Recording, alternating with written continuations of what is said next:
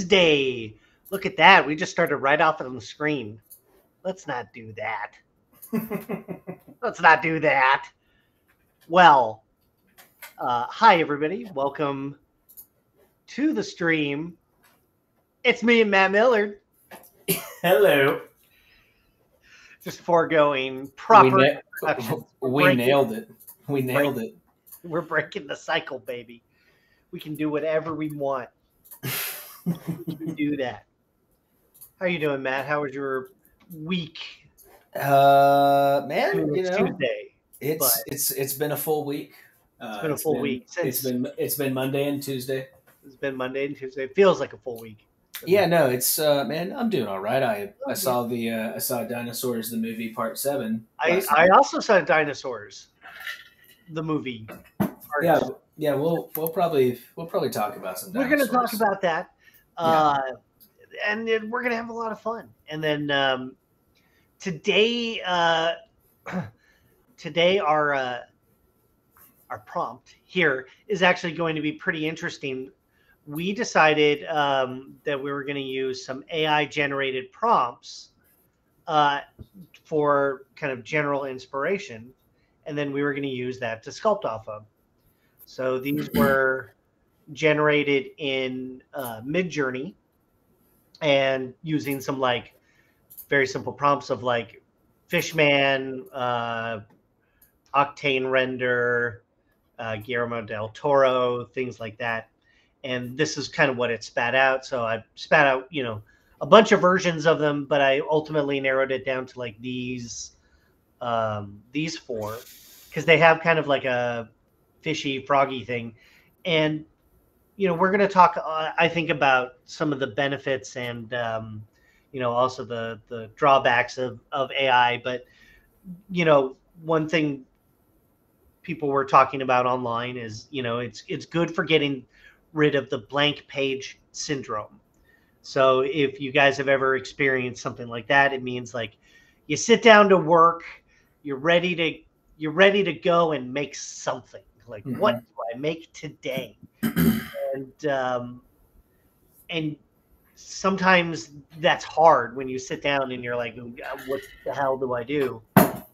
So this is kind of where AI can really help you, just by typing in some words and, out it spits some images that can be used for, inspiration, or concept artists can paint over or do things like that. So it's very powerful. And I think, we've talked about it before on the stream, but, it does feel like a really insane breakthrough.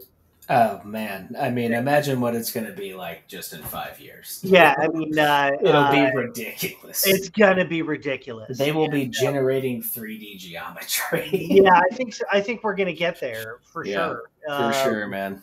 For sure, and we'll talk about it some more. But like, I started basically wanting to do something very simple, versus like some crazy generation thing. So I wanted to do something that was kind of like simple, that I could attempt quickly, and that we could kind of use, some of the cues here that are given to us, and maybe come up with a fun little creature tonight.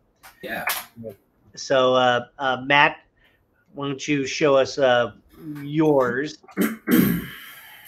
You got it. What do we got? Yeah, so I don't even remember what I told you to put in here. It was spider piloting a human head or something. Yeah, so I tried it. I tried two of them, because the first one I was like, well, that I don't think that's what you mean. Right. Because like the one thing, you're putting in words, but it doesn't understand context. Yeah, it doesn't. So it's kind of like a crazy, surreal shot in the dark. You know what I mean? Like with the images. Guide it by the prompts that you give in, and how you are, typing in your words, and being very careful about your word selection, word placement, and all these things, because you'll get a totally different response. Right. But it doesn't understand context yet. So when Matt said that to me, I'm like, oh yeah, of course, duh, I know what you mean. Yeah. you're talking about a Lovecraftian tarantula piloting a human body. Right. In my mind, I thought, okay, cool. It's it's a big spider inside of a dude's brain, and that is exactly right. So that right. That's exactly my idea. And then you get all of this, and it's completely different. But it's that amazing, communication, that transfer of thought from my brain to your brain, we knew exactly what we were talking about. Yeah, that's wild. It's super wild. And so the first one I did, I just plugged in exactly what you said, and I think that was like the top right one. Right. And it looked more like spidery, but with like a human face in it. And so then I generated a few of those. And I'm like, I don't think this is what he's talking about. And so I switched it around to human body being piloted by Lovecraftian spider. So just the switching of the words gave me a totally different result. And I bet even if we typed in those same words into a new prompt, we would get something totally different. Oh, they'd be completely different. And so that's another thing is like you're not going to get consistency, I think, from image to image. So everybody's going to be plugging in the same words essentially, even in the same order, and getting something totally different. Matt says he's echoing. I think. Are you echoing? I don't hear you. You don't. Oh.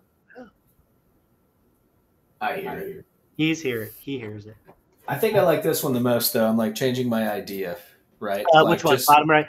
I kind of thought you would go for that guy. Yeah, just seeing like it's more like kind of John Carpenter's The Thing, like just busting out of your body. Something really cool in the face and the weird hair and I mean, I'll probably mix. Maybe I'll take this one, but suspend the head off the body, kind of like this one. It's definitely. It's like blue sky kind of chop and chop to see what you respond to. You know what I mean? But this one right here is just there's something freaky about that. Look too. like fingers in the foreground, like summoning some beast. That's fucking creepy. But I like this one actually. I like this one. I like this. This is my favorite because it feels like a torso. Yeah, I love this like shadowy figure. And you can see like his hands are almost kind of touching. Weird. It's insane. So I mean, definitely a mix between probably these three right here. But I'll just start noodling and see what happens. Yeah, let's Who knows? Let's do it. Go.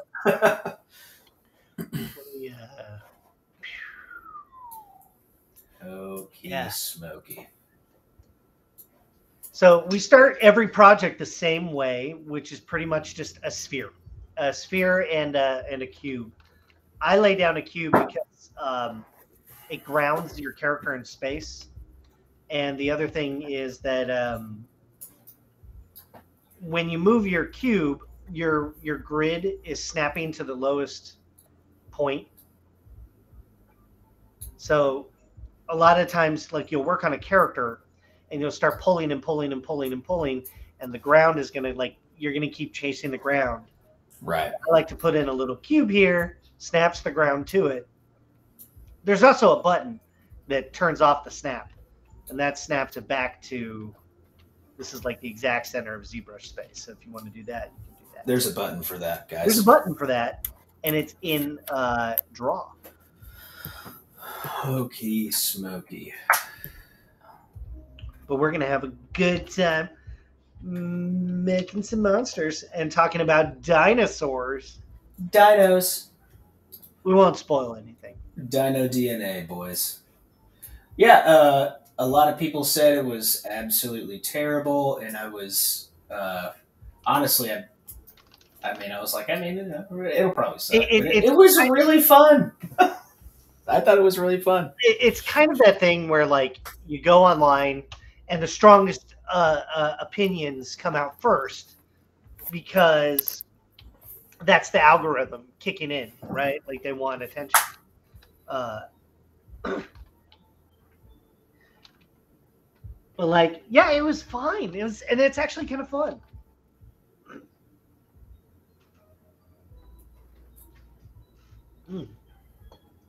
Yeah, it's crazy. I'm just like looking at the reference, like, where am I starting?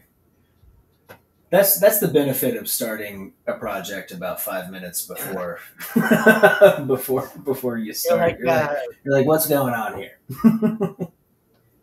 Well, it starts as Okay. a series of tubes.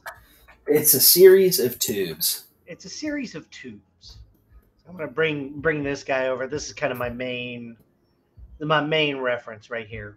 Joe Raffy. Because I like his little jar head. He's got like a little jar head and a little yeah. He's got like I love it.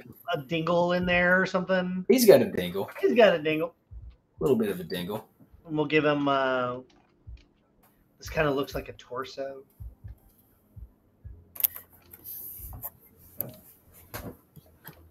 But there's something like undeniably like AI about how it puts stuff together. It's all very kind of just surreal, and it's not made by a human brain for sure, because human brains tend to go towards order. It's made by the data of 1 million human brains. Yeah, exactly. It is all our brains, man. It's truly some science fiction stuff. It really is. It's wild. And I was thinking about it, like, what is the ultimate goal of everything that like CGI is moving towards, right? And it goes back to the thing we all want the most, right? To not pay artists. The holodeck. Right? the holodeck, absolutely. Holodeck. That is the ultimate goal, right? Is just to get to the holodeck.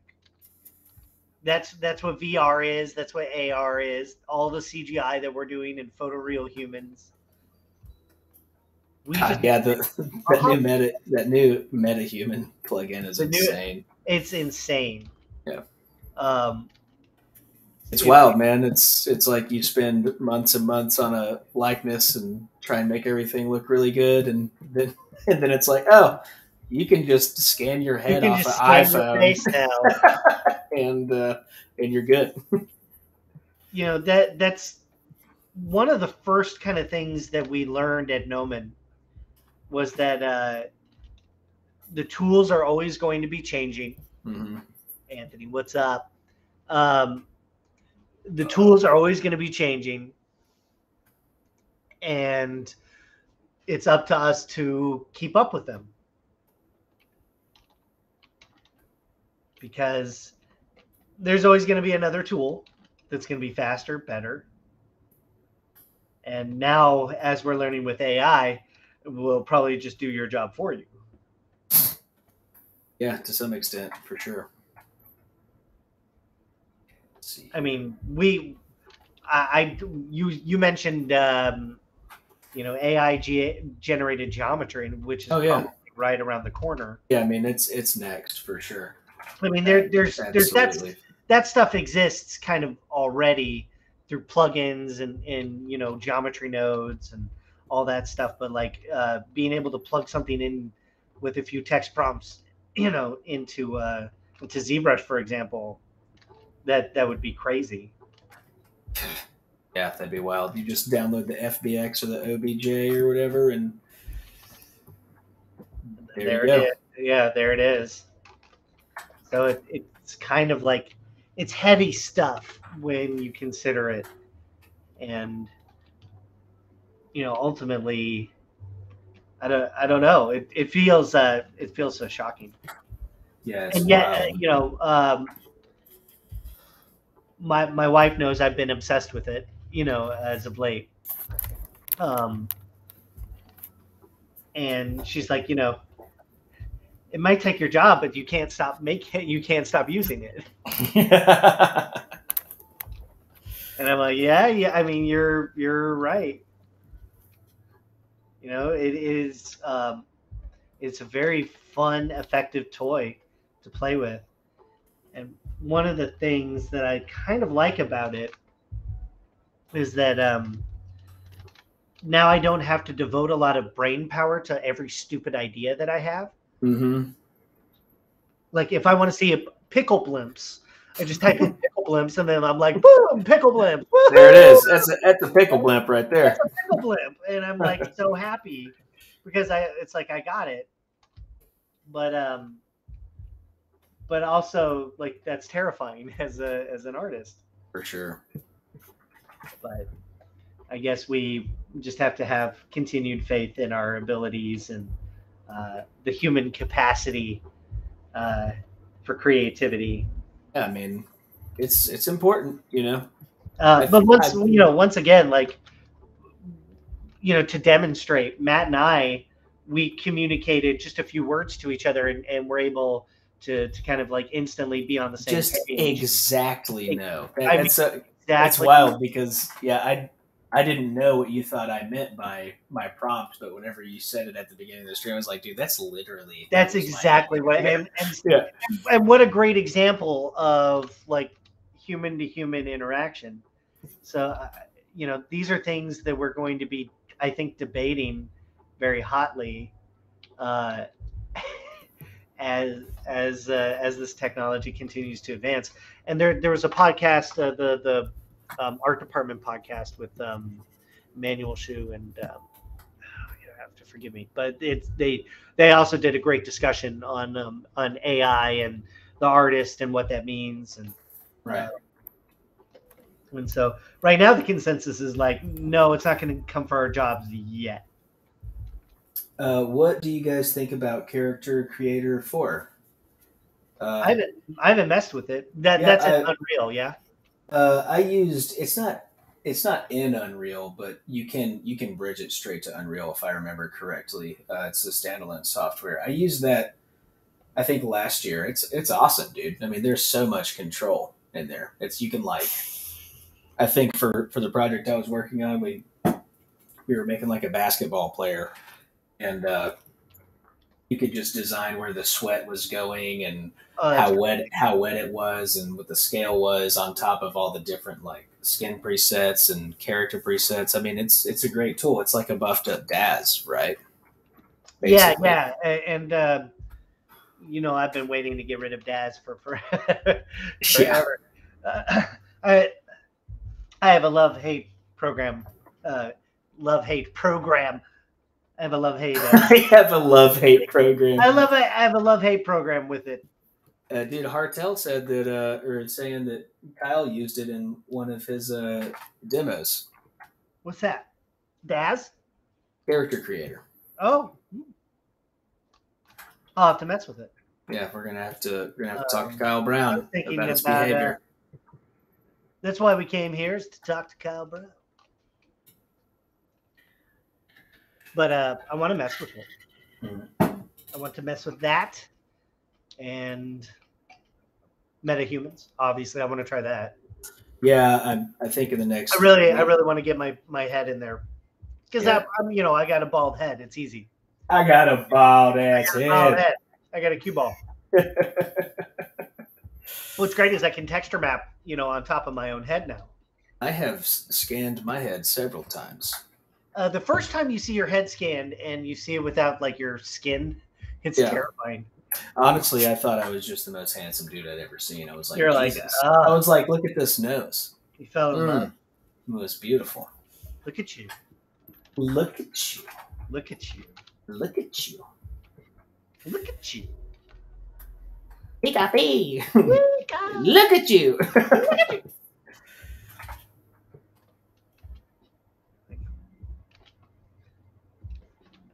Making a little fish man. Making my way downtown. Making my way downtown with a fish man. That's right. I need a meta Jared in my life. Oh, God. Oh, no. Oh. I'm scared. What? I'm just scared about it. Meta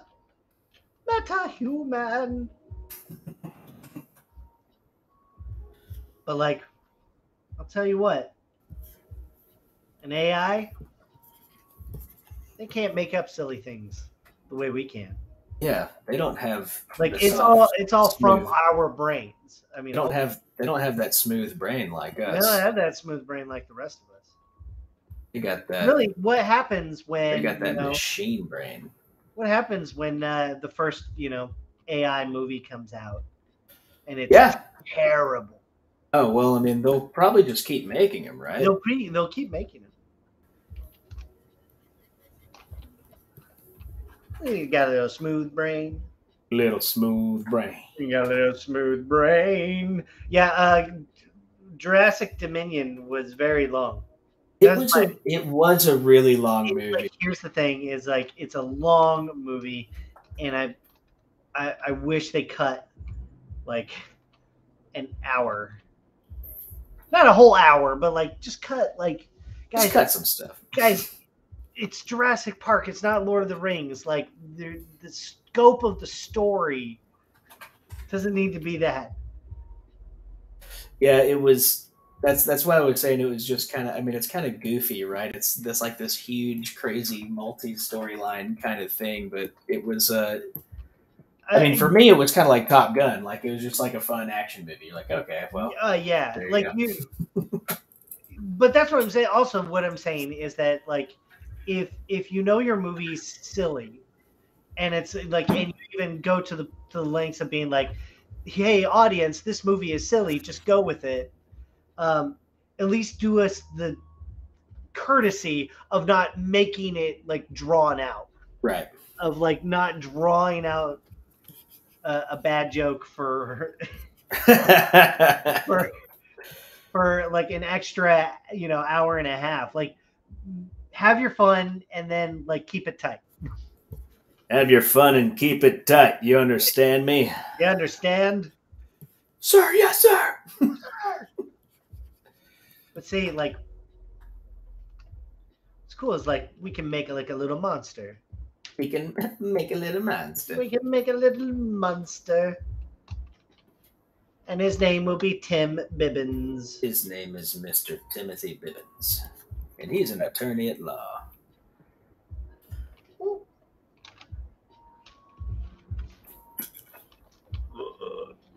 Mr. Tim Roy Bibbins.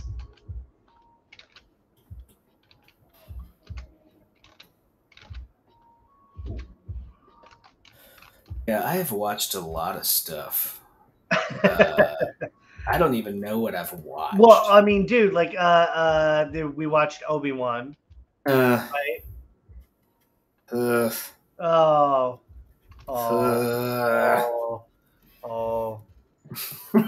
Yeah, I binged all of Evil, the CBS TV show. Can I scan your head? Yeah, that's a good way. Yeah, maybe don't save that for the first date. Hey, I'm in CG. Can I scan your head? Yeah. Do you mind if I scan your cranium? You want to? Can I scan your cranium? I love the shapes. I love the shapes, babe. I love the shapes, babe. Yeah. Justice, what's up, man? Welcome. Yo, what's going on? What's up? Deviant, hello. So are you guys just going straight sculptress from the top to? That's what I'm doing. I'm like pulling stuff out. I'm like, does this work? I don't know. I'm pulling stuff out to see if I like it. And I think I'm liking it. He's going to be a creepy man. Yeah, I think the goal here is not to like replicate one-to-one the thing that you see in AI, because then you're just going to be modeling it, and that's a little bit. Yeah, I don't think that's as fun. No, I mean that's different too, right? I mean, that's a different like side of your brain. It's completely different. It's more just reference, like kick-ass reference. Yeah, and kind of in a way, it's the most appropriate reference because it's exactly what you would, but also there's some extra stuff in there that you wouldn't think of doing. Yeah, for sure. So, there's advantages in there, and I don't think this is like, don't copy this one-to-one. I think what makes the art special essentially is the human element, what we're generating on top of it. You know, like just like I feel weird when posting like Mid-Journey stuff because it's not really me. I mean, I for sure. It's really weird to see people posting it. I'm like, yeah, okay. and posting it like as their own. Like I made this with the same level of effort. Right. Like that doesn't feel right. Like I think to me, like just using the term like this was just generated in a program. I think that feels better than like I made this, because like you don't really make it in the same way that an artist makes it. It's hard to explain, and I also wonder what it must be like for people who are maybe not artists to get to play with something like this. I mean, dude, can you imagine whenever I just imagine the clients, man. That's all I can imagine now. We're thinking something like this, or can you make it more? And they'll just type in some words and just start feeding a bunch of images. Like, why doesn't it look like this? Why does this is what I want? This is what I want. I've already got PTSD about picky clients using it like in a gnarly way like that. You know what I'm saying? Yeah, it's hard to say too, because I think we'll definitely see some of this kind of stuff in film. Oh yeah, you know, for sure, and games, I'm sure as well. We will see these things translated. And I will say I've seen a lot of impressive artwork come out of here, but if it's for anything, in my mind, I'm like, this does really nasty, scary horror images. I mean, it's yeah, like it's insane. I'm like, wow. The joke is that like Lovecraftian is its only function. Yeah, yeah. That's its one button. And I'm into it. And I'm into it as well. And I think a lot of horror guys are really into it. I don't see like the Disney, you know, toon style crowd really using this in the same way. Maybe for backgrounds and environments. I'm sure people right now are doing amazing stuff with it. But there is something, you know, again, like you're just putting prompts in, and it doesn't, I think, have the same level of satisfaction that you get. Like for you know, as hard as I am on my work and myself and my process, and like I worked goddamn hard for it, and you know, to see it, you know, maybe go away, you know, because the agony and the anguish of the work is also kind of the point.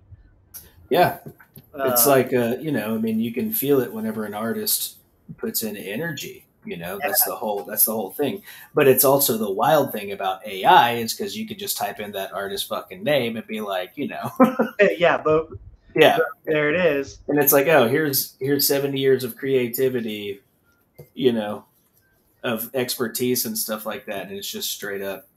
You just type in the words. It's wild. You just type it in, and there it is.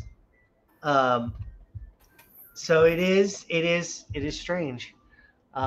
Just two dudes sculpting horrors beyond our comprehension and vibing. That's right, what we like. That's right. Creature Corner. That's every week. That's every week. Let's go. Hold up. Is that concept AI? That's right. Matt and I, we are using AI-generated imagery as inspiration. So that's the theme of tonight. It does feel like cheating. Yeah. I mean, like it is, it doesn't feel quite right. And yet we're all, I mean, like I'm addicted to it. I love using it. I think it generates stuff that I would never normally generate on my own. Yeah. And that I think is actually what's really exciting is like, and also kind of seeing how it assembles images. Yeah, it's wild seeing the diffusion go to work. And there's something kind of hypnotic about it. But also it kind of teaches you maybe how to make art. You know, start with these like simple shapes and colors and silhouettes, and then render it up. Yeah. So maybe it might encourage non-artists to might actually want to learn how to make art. I don't know. I'm just a doctor. I'm just a young, very young doctor. I'm very young. He's only 7. I'm only 7-year-old. 7-year-old. I'm only 7 and I talk like this. I was born with this voice and I'll die with it, Your Honor. It's called Dan Jenkins. It's called Dan Jenkins. There's no disease this time. It just makes you nope. It's just Dan Jenkins. It's just Dan Jenkins, and everybody knows what you're talking about. It's Dan Jenkins. They can hear it in your voice. They know it's true. And you know, so like in this case, I think what we're doing now is fine. Like using it as inspiration for other things. I think that's for sure. Like I can see like lazy book publishers. Dude, you know that's what it's going to be. Right? Yeah, I mean, I think that's what it is. Yeah, you know. It's scary, dude. It's okay. But also, I think there are artists out there that, like, I don't think an AI can replicate their style, no matter, like, how good it is. Maybe. I mean, not yet. I don't know, dude. I'm trying to challenge it. Yeah, it sounds like a challenge. No, I don't want. No, I'm not trying. Like, make my job easier. Don't take away the fun stuff. Okay, we are just in nightmare territory. I mean, we are. Yeah, we don't know what it's going to lead to.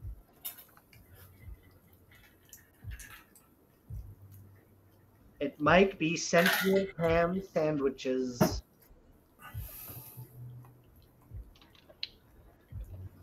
We got a question here. Hey guys, I started following your stuff after seeing your work in GBK last year, and this year I wanted to get into creature sculpting as I grew a bit weary of animation. Do you have any tips? We've got some tips. Tippy taps. We've got tippy taps. First of all, thank you. Yes. We really appreciate it. That is awesome. We're excited to have you on board, man. Look, to start into getting into creature sculpting, when I like to learn something new, what I first do is I absorb a lot of theory. So I just watch videos, which means like watch videos of people making stuff, watching different sculptors, trying different things, learn about the software, and then, the practical application, which is sit down and do. Just sit down for a block of time, block out, I would say 3 hours is a good chunk of time. Mm-hmm. So if you have a good day or whatever it is, block out like 3 hours and just sit down and make a head. Just practice starting with a human head. And if you can sculpt a skull or a human head, that's how it all starts. Yeah. Everything else comes from structure and learning that. So like for newbies, I say start practicing skulls. Like that, nothing will teach you structure better than because, dude, that is hard. It is really hard. That stuff is really hard, and that's the first thing that I did. Eric Keller was my intro to Zed professor, and that was the dude. Great. The dude is a legend. Great Eric Keller has written books on Maya. Informative. He's amazing. Yeah, he's awesome, and that was one of our first things, and that's whenever you really realize like how hard everything is. You're like, oh, okay, but then it's like, that's literally the foundation. Like once you can tackle that one giant thing, you just start to learn how to read shapes and how to recreate them in 3D space. Like, man. That's a solid place right there. And the thing is you got to do it like music. You got to practice all the time. You got to do the same thing over and over and over and over again, and never get comfortable. Like. I think that's beautiful. It's true. I think you're beautiful, Jared. You're beautiful. Thank you. Yeah. It is like music. It's any discipline. any creative discipline worth doing means you have to practice it repeatedly, every day. Every day. That's how you get good. All the damn time. All the time till you're sick of it in the face. Until you're 64. Until you're 64. That's the cutoff. That's the cutoff. After that. No more after 64. No more after 64. We don't make the rules. Sorry. Justice, thank you, man. Appreciate that. Oh yeah. I'm in here in case they want to get clean. Yeah, that's can AI companies sue you to use their software to make stuff? That is, I think, out of my I will say that you can sue anyone for anything here. Yeah, this is America. So. It's the land of the suing. Yeah, baby. We're into like, how much money do you got? I don't know. What AR software are we using? We're using Midjourney. That seems to have the best results. We'll go back. So these are the concepts that I'm using right now.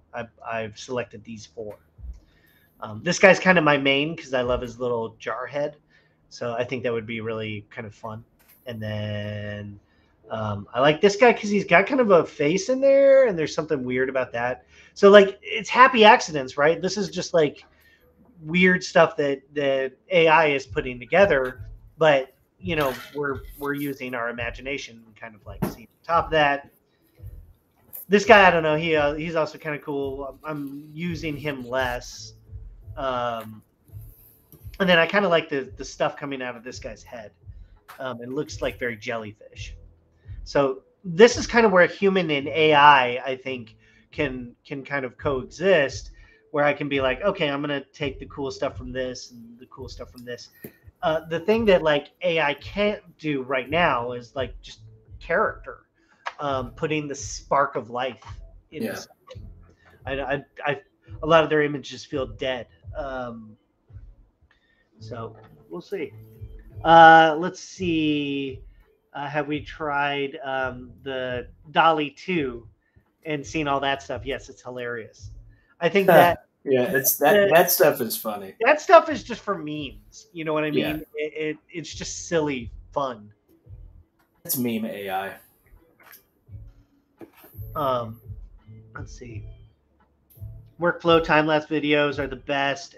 Actually watching how an artist makes something you think is amazing from beginning to end. Totally agree. And there's, you know, a wealth of it online. The best way, you know, if you really want to learn something, is find an artist you like and see if they have gumroads for sale. Yeah. Like, the best way literally is support an artist and, you know, and then get some knowledge. Artists are very open with their knowledge, and I think it's fair to pay them. I definitely think it's fair to pay them. Look, I mean, yes, pay them money, basically, and you know, and then produce some work, and you know, tag that artist and say, I watched your Gumroad, thank you, and they'll say, oh, that's awesome, thank you so much. And, you know, yeah, and that's build the kind of that's the kind of stuff that keeps artists going as well. Yeah. Like anytime you like or share or retweet or whatever it is, you comment, you do that stuff. That helps everyone, man. Helps everyone. It helps the artist notice you, and it also helps the artist, you know, helps them keep going for sure. Because it can be a thankless you know, a thankless line of work in some instances, you know, and you can feel threatened by technology like this. So it's always also cool. Like the act of making is kind of lonely.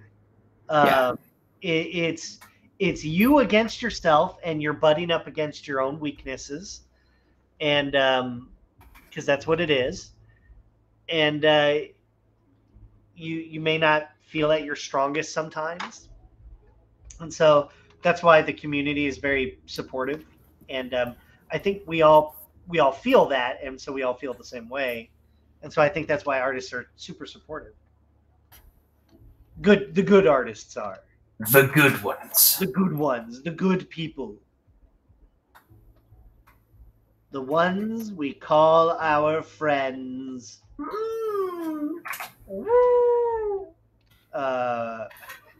My little freakos, welcome. Yeah, where we at? How you two feeling? Hey guys, I'm a complete beginner to the sculpting, and I want to learn it.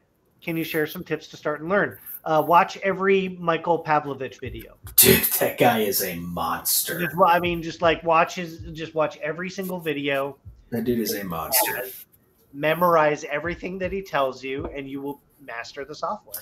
Yeah, I mean, I think he started, intro to ZBrush video like 2015, and he's made hundreds and hundreds and hundreds and hundreds and hundreds of videos, if not thousands. Yeah, and thousands and thousands. And they're like cataloged, detailed, highly entertaining.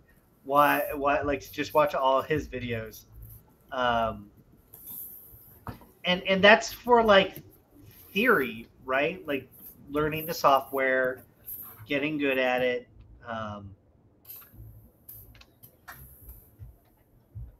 And that's like the first step, because there's like two parts to this, to the digital sculpting stuff.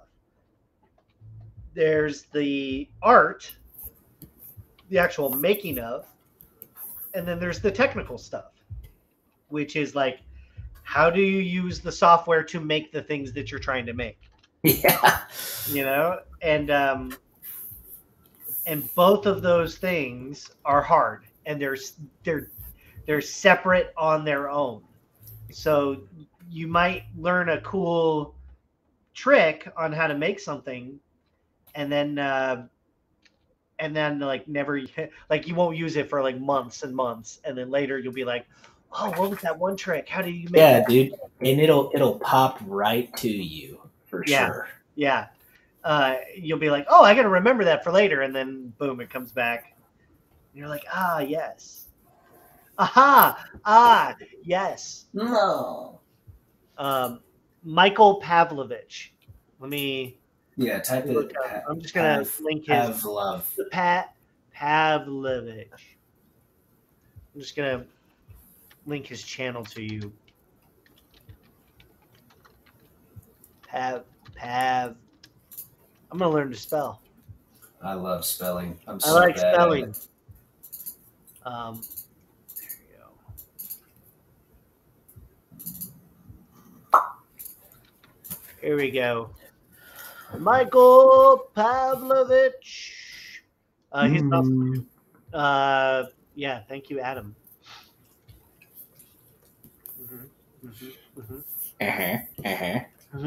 Let's see. Question is, what is the average age for retired artists?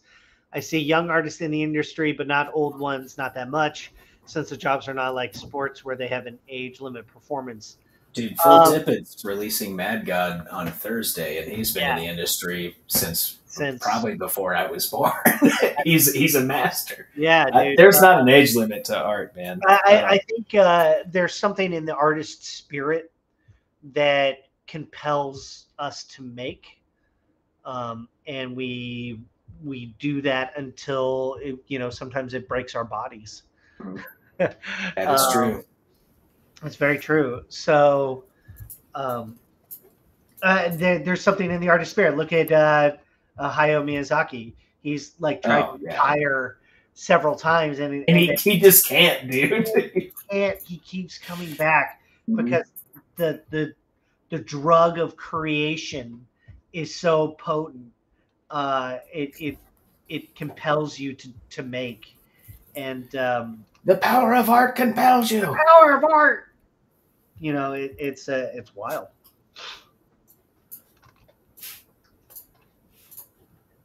And that's why we do it. That's why we like to hang out. That's why we like to hang out, and that's why we're here. Thank you for joining us. on Creature Corner. You know, Jared, I didn't get to hear your quippy joke on my intro. Oh, I know. I was so disappointed. I was gonna do it. You ready? Yeah, let's hear it. All right. Hold on.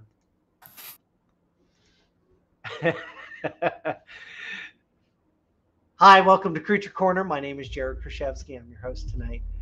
Please welcome the fallen kingdom to my dominion. It's Matt Millard. Please welcome Matt Millard. Terrible. I love it. Thank you. We got it in. Thank you. Thank you for doing that. Thank you for doing that for me. I like that.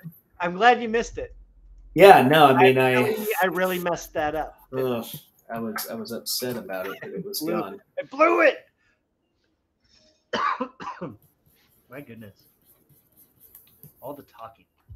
All of the talking. All of the talking I'm doing. And you know what? And you know what? Like, oh my god. Like, no. This guy's kind of giving me like nerdy vibes. Like, oh. Yes, counselor. I have the coordinates right here. Yes, absolutely. I'm right here. Yes, sir. He could be like a fun little like alien sidekick. We'll call him Jeebles. We'll call him Jeebles. Or Giblies. Or Gubs. Call him Giblin. Giblins. Giblin! Oh boy, I'm in for it now. And in trouble now, the boss is gonna be real heated. Oh, he's gonna be heated. Yeah. His temperature is going to rise. Let's see. I want to see hard surface model. Oh, dude, I wish I still had my Mecha G model. I lost it in the great, shame. You know, I was thinking we should do some hard surface stuff. Yeah, you know, hard surface and ZBrush, depending on what you're doing, I mean, it's a completely different thing than... It is an entire... I think it's a different thought process. Oh, dude, yeah, because, I mean, you have the freedom of sculpting cool robots out of a couple of spheres, but then it's like, how the hell do... Then you spend a lot of time, like, engineering on the back end. Oh, God, yeah. And it is a nightmare, and then you just, like... then you just want to kit bash because you just need filler. Yeah. Right. But I'll tell you what, like maybe if we did a like a bust. Some hard surface tech on his face. Yeah. You know, some schmeiber schmunk. A little bit of schmongy blondos. A little bit of schmummy schmundas. So yeah, yeah, we'll do that. That sounds like fun. Yeah, I'll do some sort of cyber werewolf or something. Oh. Gotta have that creature. I want to have some sort of scary, weird thing in there. We'll do it though. I do have one thing that I want to do, but it's not really that kind of hard surface. So I'll back pocket that one. Maybe I'll do like a virus kind of thing. That movie Virus, you know, like kind of whole cyborg thing where it's just been grafted onto the body and it's all disgusting. Fun. Maybe I'll do a sentient jar of soy sauce. You never know. That's hard surface, man. It is.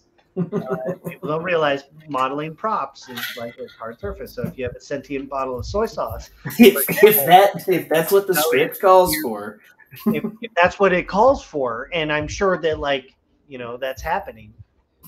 I'm sure it's happening right now. You got to collect reference, guys. Reference. Yeah. You have to get the soy sauce bottle. Hold a soy sauce bottle in your hand, and then really look at it and go like. And you gotta watch a lot of Veggie Tales. You know? A lot of Veggie Tales. As much Veggie Tales as possible. We're serious. This is the process. Dude, you've got to figure that shit out. That's what they're paying you for. We're not making this up. It's all real. This is actually what they ask is like, how much soy sauce have you had this morning? I actually had. What's your rate? When are you palatable? How much soy sauce have you had? How tolerant are you to large intakes of sodium? It matters, guys. Yeah, that's the real stuff. Do you get along well with others? Is it okay if others drink gallons of soy sauce a day? How many mayo packets can you fit in your pocket? Oh my gosh. That's why they call them packets, is because they're made for pockets. They're made for pockets. You're sick, man. You're a son of a gun. I'm pretty much just focusing like mainly on the head right now, but I want to add his little jars to him. And I think I'm going to do that with a cylinder. Oh, boys. It's cylinder time here at the Creature Corner.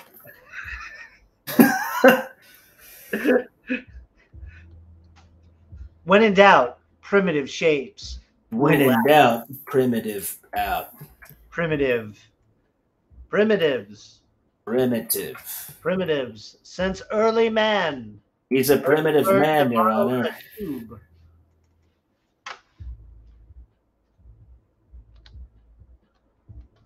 Gonna put a cylinder in his head. Gonna put that cylinder in his head. Right inside his head. He got a cylinder in his head. It's kind of like a jar. God. Yeah, we are psychos. Look, we're just excited because we saw the dinosaurs. Yeah, they were there. They were in the movie. I thought it was a fun movie, man. Ultimately, I enjoyed it. Like, there's some parts where I'm like, guys, let's go. And then other parts where I'm like, I can't believe you're really just hamming it up. Yeah. Full cheese bow style. It was just goofy. There was a lot of goofy stuff, but it was like the goofiest thing to me, and an action movie. Is the hand thing that they do. Yeah, dude, that gets me every time. And then there is a scene where Chris they all do it, and then everybody's kind of like, there's just like, everybody hold on, and it's like they're Neo forced. In the Matrix. It's like they're using the Force or something. Mm-hmm. And yeah, God, it doesn't work. It just does not work. I'm sorry. Yeah, it works maybe like once or twice. It was goofy, but had a lot of fun with it though. But I know. Willful suspension. I'm allowing the silliness. Yeah, we're here for it. We're here for the silliness. It's just one of those things to where I'm not expecting to go in and actually critique a serious film. It's like, dude, I'm here to see dinosaurs eat people. Yeah, I mean, that's what I want to do. We all know it, and it feels it's okay. But yeah, man, I mean, it is very silly, and that's fun. It's like good silly fun, and if you're open to like good silly fun. That's just the way forward. Sometimes you got to have a good time, Yeah, I mean, a little bit of escapism is not a bad thing. You can't forget to have fun at the movies. There we go. Now I'm going to use some cloth for his little head lantern. It's got the little head. He's got a little head lantern. How's everybody else doing? How are you doing out there? Did you see Jurassic Park yet? What did you think? Has everybody seen Jurassic Park yet? Oh, I'm sorry, Jurassic Minion. Yeah. What is Jurassic World? It's Dominion. It's Jurassic Kingdom World. I don't know. It's got much. Chris Mario. It's too much, man. It does have Chris Mario in it. It does have Chris Mario, which is expected. Yeah. You would see this movie for Chris Mario, and Bryce. You want to Bryce? You want to have Star-Lord hanging out with some blue raptors. That's what you want. Yeah. Visual effects wise, I I thought it was a little spotty. Oh, dude, I'm actually really glad you brought that up, dude. I was, I could tell where their budget went. In that movie. You could see it, like, and dude, some of the animation had me just like, oh. I was kind of a little shocked that was like oh my god, dude, like, and that like that it made it through. To me, it kind of like those problems are also related to like, hey guys, maybe cut the story down and you can put the budget where it matters, mm-hmm. you know, and make every frame look good instead of like bloating the whole thing. So yeah, man, there are some shots in there. And I was counting them whenever I was like, geez. I mean, you know, we're cursed. We are cursed to that, right? Right. I mean, like if you show it to anybody else, you know, show it to your Uncle Bob. Uncle Bob's gonna be like, wow, you know, that's a dinosaur. Did they really put those in there? And you're like, yes, Uncle Bob. They trained a raptor. Yeah. This is why this is the first you've heard of it, you know, is the movie, because it's real. So yeah, the budget went to Goldblum. I mean, the guy steals every show he's in. I mean, he's Jeff Goldblum. And, there were, you know, there's a scene where they like land. Well, I guess we can't talk about it. Well, hold off a little bit. But there are just some stuff that like. And dude, honestly, the practical effects looked pretty spotty too. Yeah, no lie there either.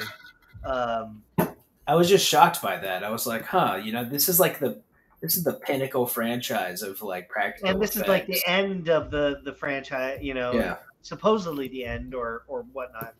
I mean, ultimately, it looked sure great. Gonna make like 16 more of these. Yeah, ultimately, you know, I mean, it looked great, it looked fine and stuff, but just on that hyper level of whenever you have our job and it's just they are breathing down your necks about every single pixel and every single frame and every single everything, and you see something like that get finaled, you're like, wow, those shots actually got approved. Like, yeah. So you kind of get like a little.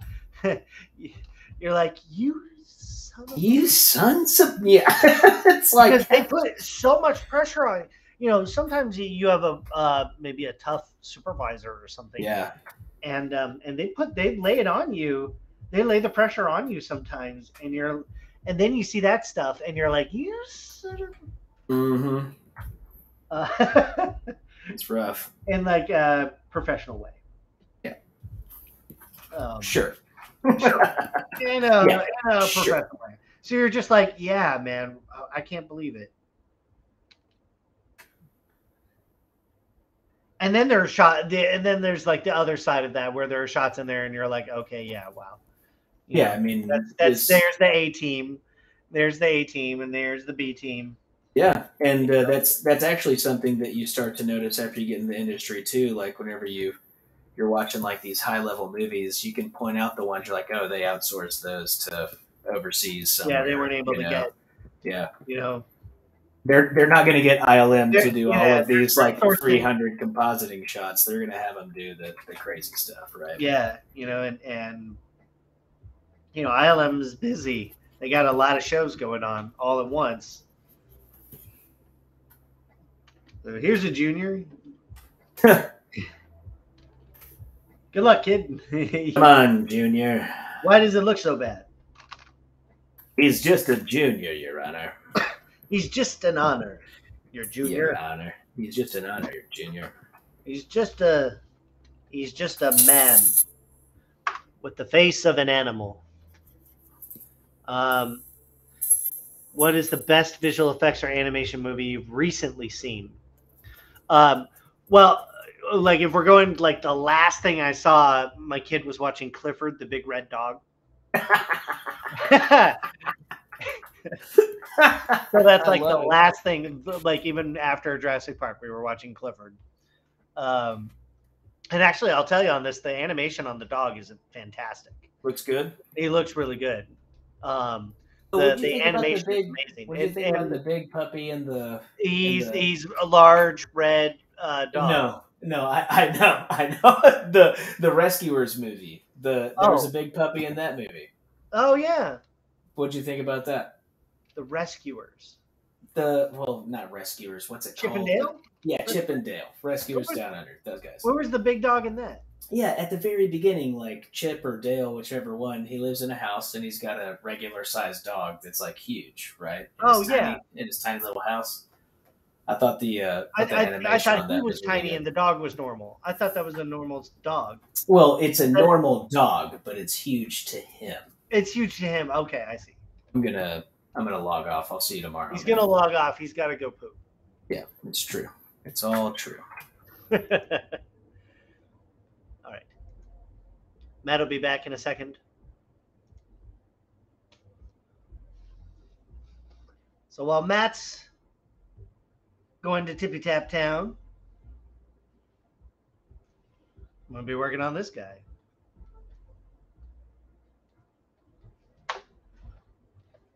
I'm trying to get this.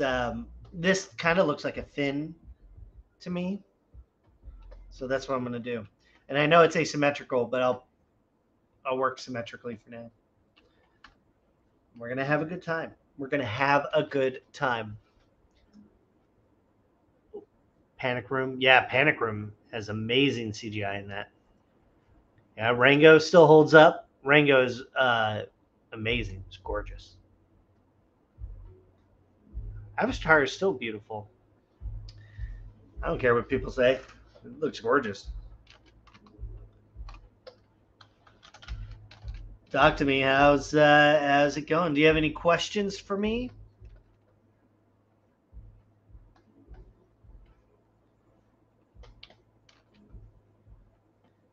If we get back, maybe we'll surprise Matt and we'll show him something fun.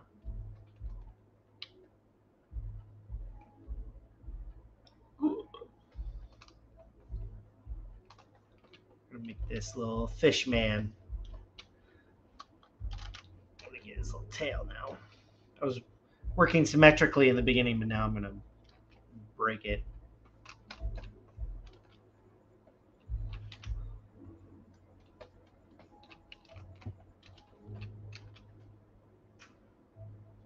Let's see. Hey Jared, how you been? Oh, I'm doing good. Well, thanks so much. I'm doing real good. Been busy. Did I make it to Monsterpalooza? Yes, we went on that Saturday. We had an amazing time. Didn't get to talk to everybody that I wanted to talk to. Sometimes, there are artists I want to talk to, and they're talking to other people, so you just kind of make your way around. But I love it there. My favorite time of the year. And then I like to go to Son of Monsterpalooza as well. Question: how do you keep yourself motivated when you don't feel like it? Great question. I think motivation, like using motivation as the reason that you're going to sit down and work. I don't like that. You know what I mean? Like I don't feel motivated to work. I feel compelled. And the idea that you have to have something that motivates you, I think is a crutch. If you want to sit and you want to make something, you got to sit down and make it. And you do it every day, and it becomes like something eventually that you have to do. So it doesn't feel like it's something that you feel like, I gotta, like motivating. The term being motivated feels like you're being dragged almost to go do something. So for me, it's not motivation, it's a discipline. So if you sit down every day and block out a chunk of time to work and to explore, then eventually it becomes an addiction. It's something you have to do. And then what it becomes is the absence of it becomes almost painful. So if you're not working, you're like, I wish I was working. So hopefully that makes sense. So I don't like to subscribe to motivation as a thought. Oh, he's back. He's Hello. back. He's back, Matt Millard. I was actually joking whenever I said I'm going to log off. Oh, really? But I went ahead and used the opportunity to let the dog out, so it worked. That's good, buddy. See? See, it all works out. It all worked out, and we had a nice time. They were asking me how I keep motivated to work. How do you stay motivated to work? And I was saying I don't like the term motivation because it kind of feels like you're being dragged. So that's me. That's me. It's like if you sit down and you do it every day, eventually, you got the crash. Eventually, you become so addicted to working that it's something that you have to do, and like flexing the creative muscle, you do that every day, all day, and it's going to excite you, and also. Another thing is trying like new things, try new styles, try like drawing in a comic book style, try drawing in a stylized style, try sculpting something different. So it's what always keeps me involved is learning new tools, right? If I'm like, man, I haven't done this in a long time, or if I want to get back in, I'm like whenever Dynamics came out, I was like, okay, well, I'm going to start a whole project and just learn how to use the dynamics. You know, it gives you. And so, like, I mean, ZBrush is releasing new features every single day. You know what I mean? It's insane. And so that's the kind of stuff that keeps me like interested, especially if I feel like I've dropped off for a minute. I'm like, okay, like.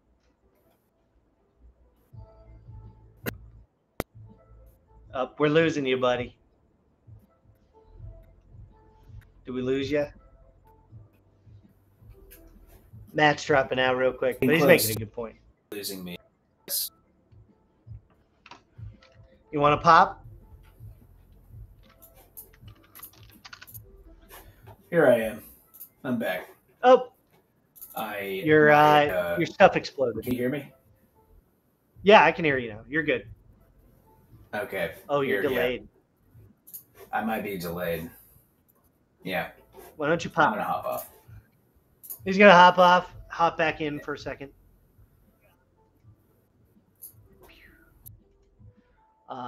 Let's see. Can you talk a little bit about making these super high-res characters animatable? You have to go through the pipeline of UV, topology, UV, reprojection, getting that into some kind of 3D software, Blender or Maya or 3ds Max, whatever it is, and you need to apply a rig and skin it, and then animate it. It's a long process and done by people who are much, much smarter than I am. Yeah, you got to talk with Savini. That's cool. Savini's a legend. And Gio is also a legend. He's incredible. Let's see. There you are, buddy. You back? Can you hear me? You sound like an elf. Thank you. That's great. But we can hear you. Do I sound like an elf? I think I sound more elfish than you. I think you sound soothing sound. Hey, thanks for joining us on Creature Corner. Just listen to the sultry sounds of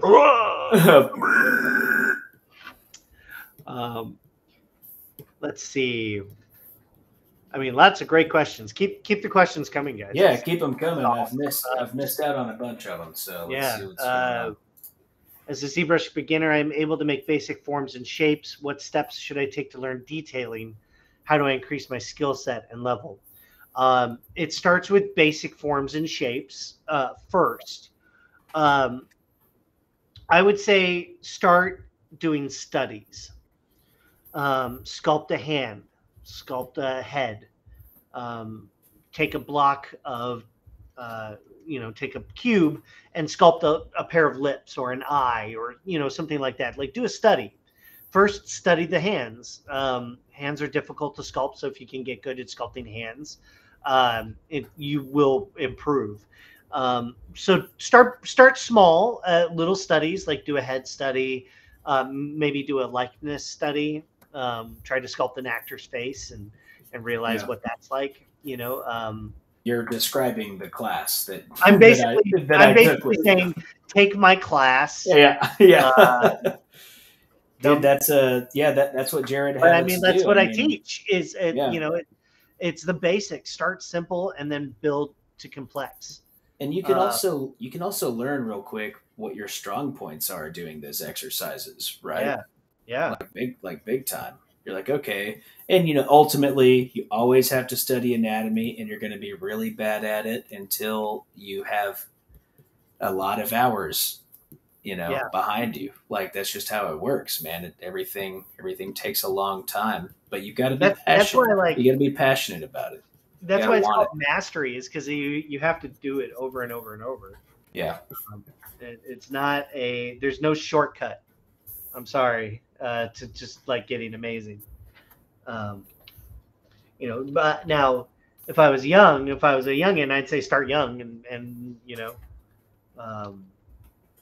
follow your passion. Follow your passion. Follow your passion, and your passion will be won. Let's see. Do you struggle with making mechanical designs logical? How do you get around it? What I found is that don't try to make it logical. Like, don't think about making every single mechanical piece feel like it's going to work. I'm not an engineer. I'm a designer, like a creative person. So I'm trying to come up with cool shapes and make it look functional. And if it looks functional, we'll believe it. If it looks cool, right? If it looks good, it is good. Yeah. It all gets solved in production. That's not to say don't do your research, because it can be a pain. But it's exactly what Jared's saying. Like, you're a designer, right? It's got to look sick. Yeah, it's got to look sweet. First and foremost, because you're trying to, most of the time you're trying to sell toys. Yeah. If you're working on a really cool character that's like a popular property or something, you're trying to sell multi levels of people on it. You're trying to sell toys. You're trying to sell marketing. You're trying to sell, all that stuff. But don't worry about function. Just make it look cool. Yeah. Soy sauce robots.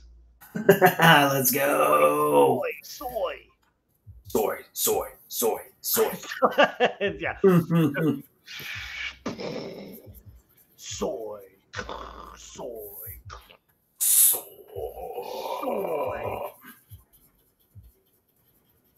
Come to Creature Corner. Learn ZBrush. Stay for the soy. Get your soy on.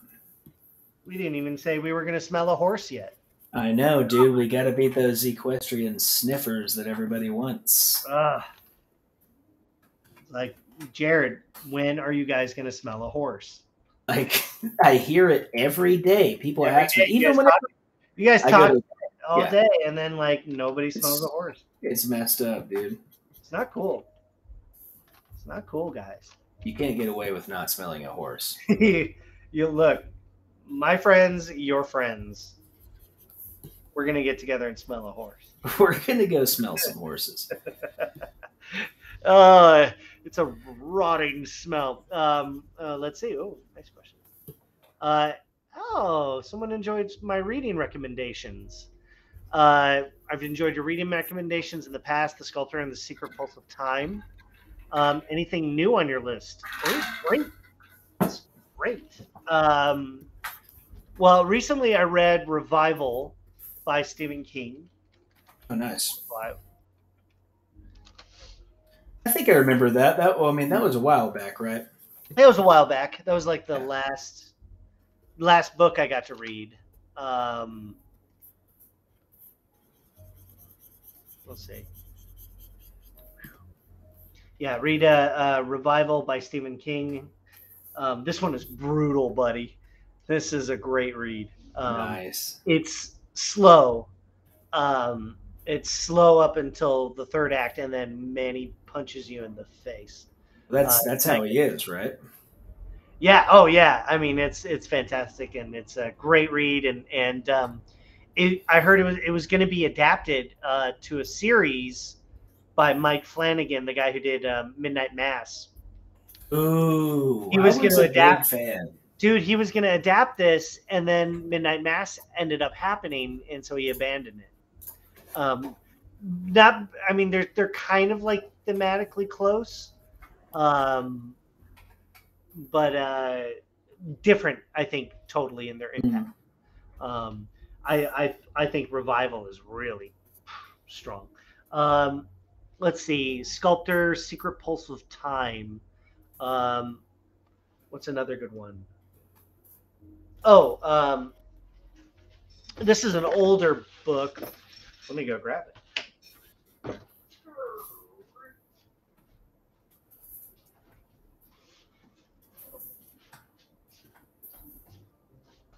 He's going to go grab that book. I had to grab the book. Okay, coming up. But, it's good to read books. Books are good. Evolve Your Brain. I really like this book by Joe Dispenza. Oh, Joe Rogan? Joe Rogan. No, not that. No. It's an older book, like a couple years, 10 years ago, I think. But this is a great book.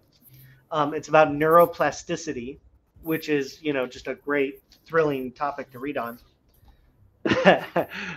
for us creature guys. But it's actually a really good book. He's talking about how how our brains form connections, and how we can essentially kind of harness that to heal faster, live longer. Heal faster, live longer. It's a Scientology book, in case you guys were not. I'm just kidding. I'm really sorry for making that joke. It's insensitive. I don't want to be associated with L. Ron Hubbard. But that's a fantastic book. I love that. I have experience in ZBrush, Maya, and 3ds, but don't have experience in the field. Where should I look for employment aside from Indeed that will cater to someone in a similar position? Good question. One is, do you have your portfolio, reel, website, ArtStation accounts readily available? Right. Indeed is one place to look. I think you should also have LinkedIn to some degree. You need, because look, the people who are going to hire you aren't artists. They're right. They're HR. They're producers. They're recruiters. They're headhunters. They're also called talent acquisition. Mm-hmm. That's a corporate speak term that they use. So you want to look for those people, and then be nice. Don't spam them. Don't be abusive. But connect to them online and send them your work. Indeed is good. Most of the job listings for CG artists, They're all on either Indeed, LinkedIn, Google Jobs, things like that, company websites. They will usually list some kind of job opening that they have. The other thing is your networking, other friends and who are also in the community who are working as well. Reach out to them and see if they have, if they know of anything that's open. The question I think is also like, what do you want to do? Because just because you have experience in the software, like where do you want to go? Do you want to go to like motion graphics? Do you want to do character work? So you have to show, a portfolio that's along those lines. Let's see. But yeah, LinkedIn is always great. Matt, what's going on? That looks gnarly. What's going on with me? Can you hear me? Yeah. Yeah, you are working on a Crabman. I think I am lagging yet again. You are lagging again. That's okay. It's the Dynamesh. I'll be right back. Okay. All right, he's back. We're back. Okay. Let's see. Since CGI is getting worse in big budget films, where do you see CGI in the next 50 years? I don't think CGI is getting worse in big budget movies. I think they're getting worse about producing them. CGI is a tool. It's a cudgel. How you use it is largely due to the director. I think a lot of decisions come through the director, and they're kind of like ultimately responsible for the whole film. And so like I think what happens is a lot of movies are just bloated, and so they save their money for the money shots, and then they save, and then some other shots are farmed out. Look, when your entire movie is is CGI, it's essentially an animated movie. So like, look, it's not getting worse. It's looking, CGI is getting better all the time. It's just like how you use it. Look at Prehistoric Planet on Apple. That whole thing is gorgeous. It's like, the question is like, with artists, with CGI, it's like, do you have enough time? Do you have enough time to get this done? Your client, are they making a lot of iterative changes? Are they changing their mind constantly? Or like, is the budget bloated? Like, is the plot bloated? Like, where could you save money? So like when we talk about some of the spotty CGI in Fallen Kingdom, or Dominion, sorry. When we talk about the bad CGI in that, I think that's purely because they just ran out of money. That's my thought. It's either they ran out of time or money. Usually it's both. I mean, yeah, it's definitely both, but it's more so just, what do we have to compare to now, right? We have a million examples of incredible CG. Whereas whenever we were younger, it was like, oh, CG is brand new. Yeah. And everything looks good, right? So now that people, in the generation after us have grown up with so many incredible films that already look amazing and how they remember them and et cetera, et cetera, et cetera, it just has that effect, like there's an oversaturation now. So it's easy to critique, right? I mean, and also like, yeah, it's oversaturated. And the language of it is also like most people can look and see when that's CGI, and they'll say, "Oh, it's CGI," right? And they don't really know what that means, other than like it was made in a computer. Mm-hmm. You know, they don't know the extent that it's made in a computer, but it is, you know, they understand enough for that.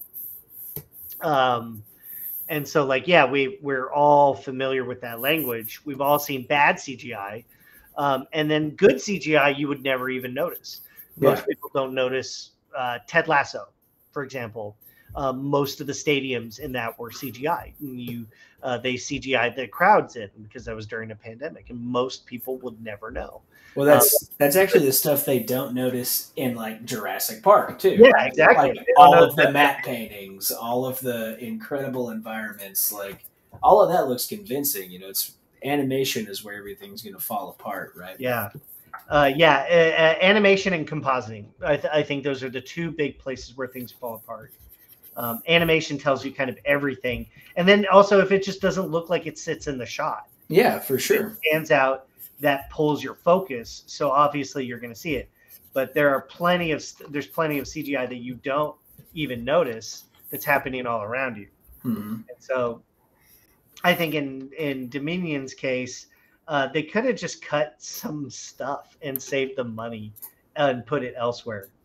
But that's a big movie, and it's made by committee. There's a lot of people involved, and you have a lot of people to make happy. And sometimes that means changes are made up until the very last minute that the movie comes out.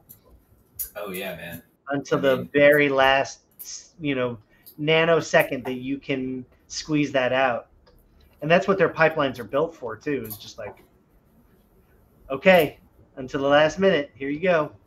Spit it out onto the farm. Here you go. Run it through the script. Here you go. Run it through the script. Here you go. Run it through the script. Here you go. Run it through the script. Here you go. Here you go. Here you go. Here you go.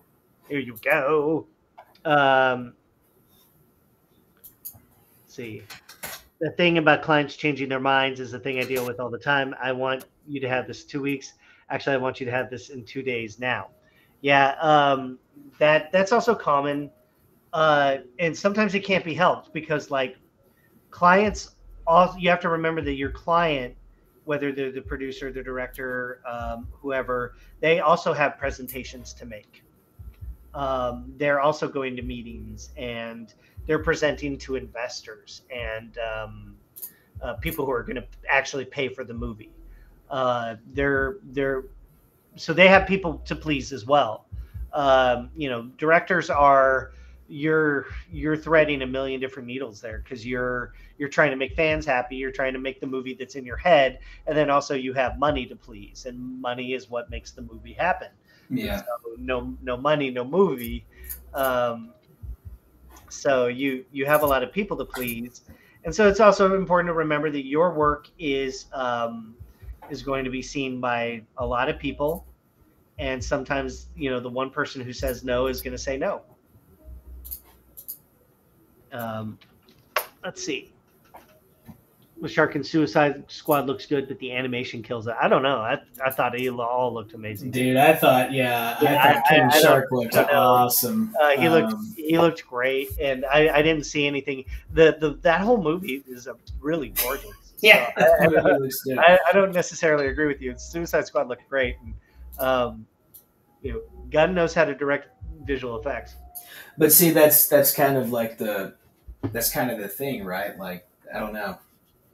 And then people say, practical is better, and then they go back to old practical, and they're like, well, until you see a movie with practical effects, and then you're like, oh, okay, I understand, Like, dude, The Thing, like, The Thing is like the spectacle of practical effects for creatures, right? Yeah, I mean, and it looks awesome. It's the Jurassic Park of monster film. Yeah, but whenever you watch it, you're like, yes, that is easily practical effects, right? Like, it's just what it looks like. It doesn't have that fluidity.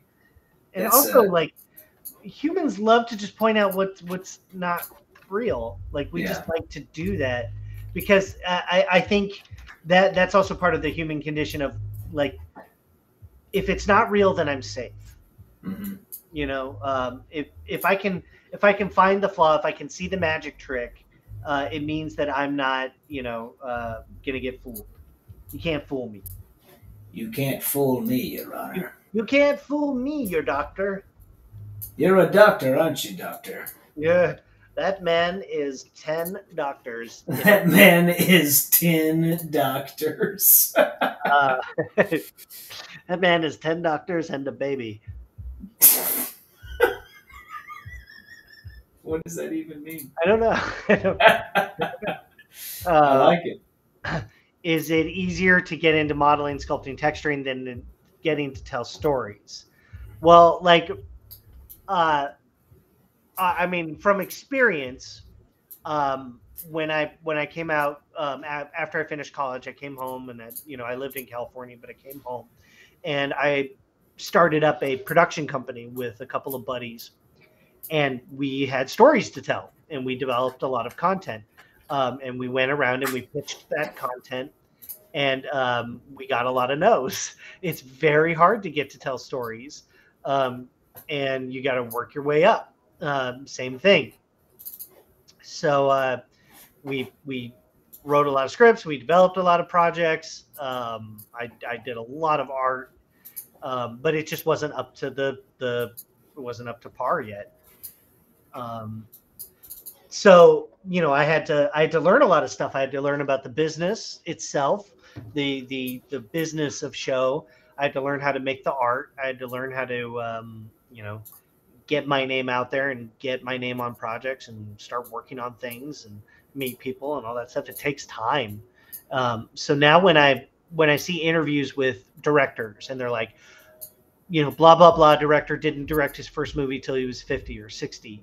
Mm-hmm. You kind of get it now because it's very hard. And when you're young, when I was trying to, do this stuff and break in, it's very hard because no one takes you seriously. You don't have a name. You don't have anything to your credit. Why would I give you money? Why would I give you a lot of money for nothing? So it takes time. You have to work your way up to it. But also, like, if you want to tell stories, you've got to learn to write. That's just it. Writing is another craft, just like making creatures. It takes a lot of time, and you have to practice it. And if you want to do that, you have to do just that. I write as a hobby. I've written 2 scripts so far. One I developed with Matt and some friends, and then I wrote a short film and storyboarded that short film, and we're still working on that. We're waiting for my wife to free up from work so we can start planning. Yeah, that one was cool, man. Was that the one that I read? Yeah. We'll still keep you posted on that, buddy. You're still working on it?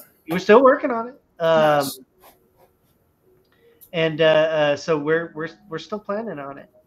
I've been working on the design, generating art for it. I'm going to work on the pitch packet and all that stuff. Start working on the marketing campaign. So we'll even use Creature Corner as a production diary. So we'll get to talk about it. It'll be really cool. Yeah, that's dope. So I'm really excited, and I'm hopefully get our audience involved, and so you guys get to see the process of like how we're trying to get something made. That's pretty much it. But yeah, like, look, if you want to tell stories on that level, man, it just takes time. It is hard. The hardest part is like getting money for stuff. Now, if you're young, go out there and shoot something with your phone and try and edit something together, like TikTok. Like, hell, people are telling stories on TikTok and getting famous that way. If that's what you want to do. If that's what you're into now. If that's what you're into now. My guy's kind of like a lumpy. He's like a little lumpy. I get lumpy. He's got a little lumpy. Oh, you're gnarly. I'm just trying to see how he's looking. He's getting crazy. you pop your boy into Keyshot so early, and it's such a. You just gotta. You gotta see how the. Yeah, you gotta see how the forums start looking. You gotta see how the forums start looking. You can make all your decisions based off of this. I mean, there we go. You got to find that right camera angle, then you can just, okay, what do I like and what do I not like, right? If I do have a short story but less resources and limited time and budget, how can I make it work? Do I have to do a one-man approach, army routine, or can I approach studios and pitch ideas? Like, here's the thing: is like people talk about going to pitch to the studios. It's very hard to get in. Like there are gatekeepers and agents and managers and people you got to go through. Don't submit any story or script unsolicited because they just throw that into the trash. If you submit that via email, they delete it because there's liability on their part. That if they make something and you are like, hey, that was my idea. And, I sent them that idea. Yeah. You know, they're you know, they don't want to get sued, so they're not going to look at your unsolicited script. So you have to get a manager, someone who will submit it for you that has credibility. You can get an entertainment lawyer and pay an entertainment lawyer to submit it. You know, they will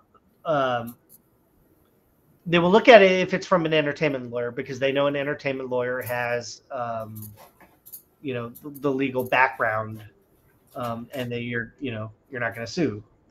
But even then, that might be difficult as well. Also, like a lot of these studios, they have their own content and projects that they're developed and make, you know. So it's like they might not even necessarily be able to make your thing, even if it is a great idea. There's a lot of reasons why things don't get made or, you know, people say no all the time. Money falls through. Making a film is like a crazy endeavor. And and then really you can also realize that. You can also like sell the rights to your film and it can never get made, or it can get made 10 years later with everything being completely different. And your credit would be scrubbed, or, you know, there's a lot of reasons why. So you got to protect yourself both legally and, you know, with your intellectual property. Make sure that if you write any script, you get it certified, you know, with the WGA. You can register your script that way. You can also do it with the Library of Congress. But you have to get some kind of measure of protection on your script that will help it be legitimate. But it's hard, man. I've been trying to get something made for 15 years. We'll get there. Maybe even before that. You know, I've made a lot of pitch packets. I've pitched a lot of times. And it's hard. It's just hard to get something made. But that is the journey, right? Like, you want to get something made, and ultimately, I decided I need a job.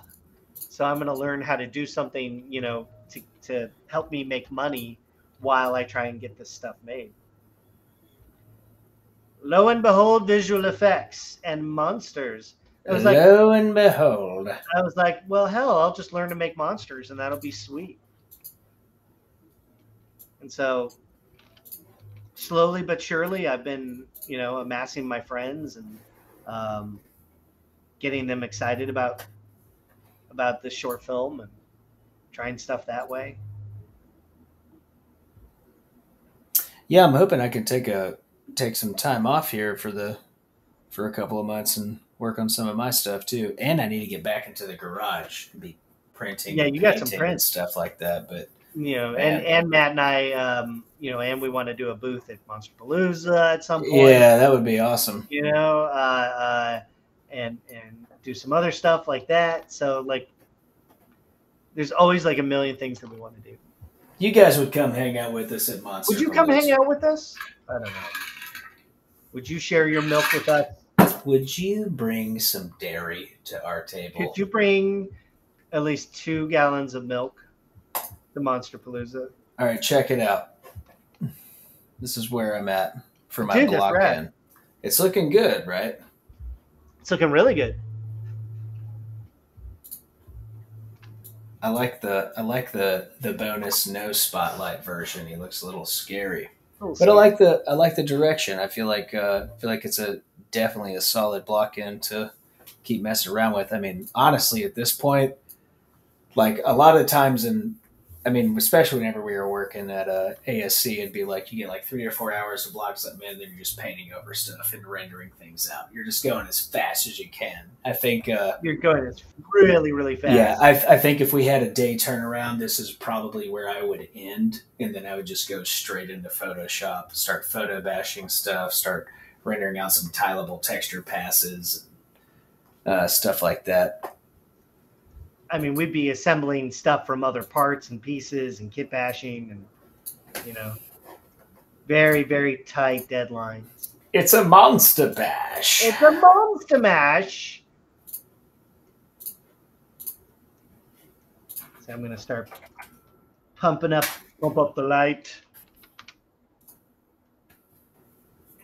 I've never been to Monster Palooza, but I'd bring you some oat milk and chocolate chip cookies for sure. Oh, man, that sounds so nice. Do you use assets in your sculpts or hand sculpt everything from scratch every time? Absolutely. Always reusing as much as you can. As much as you can. Oh God, yeah. There is no shame in that, man. You've got to crank it out. And if you've already spent all the time, or if you've already spent all the money on a base, it's like, dude, bring it in and keep going. Like, people are paying you to create ideas, not spend 4 days on a human anatomy. Like a perfect shoe or something. Yeah. Like. You have to ask yourself, like, if you have a very short amount of time, mm-hmm. you need to think as fast as you can and get everything done, because it'll sneak up on you. It's gonna sneak up on you. It's gonna sneak. So I'll go shopping. I'll download things. I'll purchase packs. I'll kit bash, whatever you need. It's all there in service of like getting it done. And that's, it's true in studios too. They do a lot of the same thing. A lot of the same honor, Your Honor. A lot of the same doctor, Your Honor. And a lot of the same doctor, Your Honor. Your Honor, I'm just trying to bring you some oat milk and chocolate chip cookies.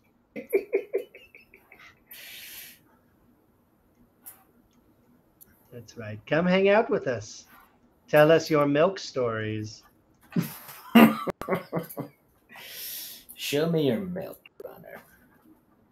My God, that man's got a lot of milk. My God. Can you believe it? There we go. So now I've got some lighting in there. Oh, did you bring your dude in? Oh, he's translucent, baby. He's got translucent little baby arms. He's translucent, baby. He's got translucent little baby arms. Oh.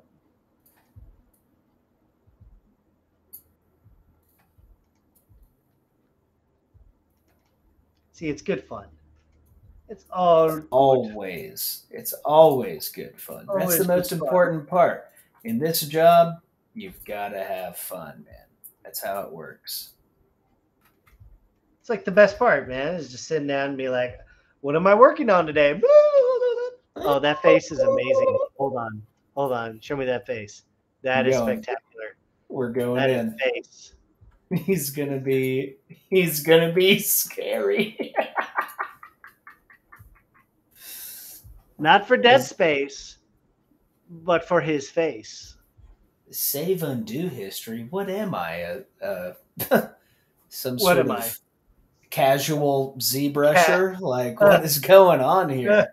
Who do you think I am? What is going on?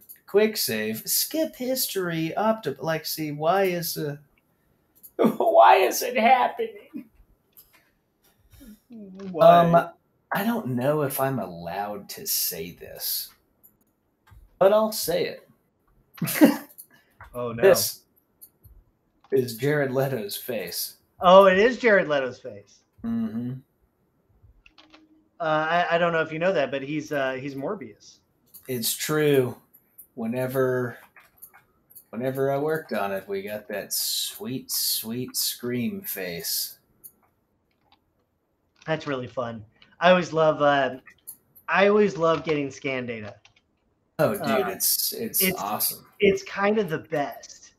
Yeah, of course. Because like, especially if it's a known actor or even if it's not, like, you're just like, wow, we can take someone's whole body and just put them in the computer now, and I can turn you into a wicked ass monster. That is just the coolest.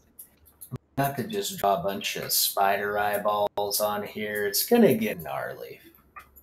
I think that's a good idea. I'm into good ideas and I'm into gnarly, and I know that we share that. We share that sentiment. You like gnarly and I like gnarly. Yeah, I mean, gnarly's good, right? You know who doesn't like gnarly? Who? David Olson. Oh, David. Oh, David. We're gonna try and get him on the stream. I'm gonna try and bring David Olson on the stream. We got a couple people we're trying to get on the stream. We've talked to several people. There's some people that we would like to get on the stream that we're working on. Turns out it takes time to get people to agree to come on here, and I think it's because I don't offer them cookies. And someone mentioned oat milk. That's also a good thing to just to think about. Yeah, no, you're right. I mean, like, maybe if I sent like a muffin basket with some oat milk. Oh, I know I shared this with you many moons ago. I found it out by accident. You probably already know it.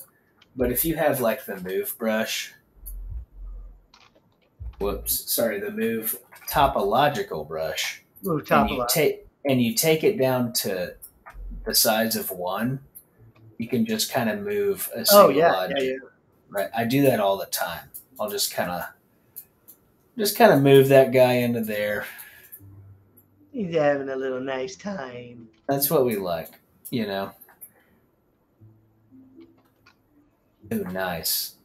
Oh, look at that pattern. Oh my God, it already created the little hexagon pattern that we need. Isn't that beautiful? It's a beautiful thing.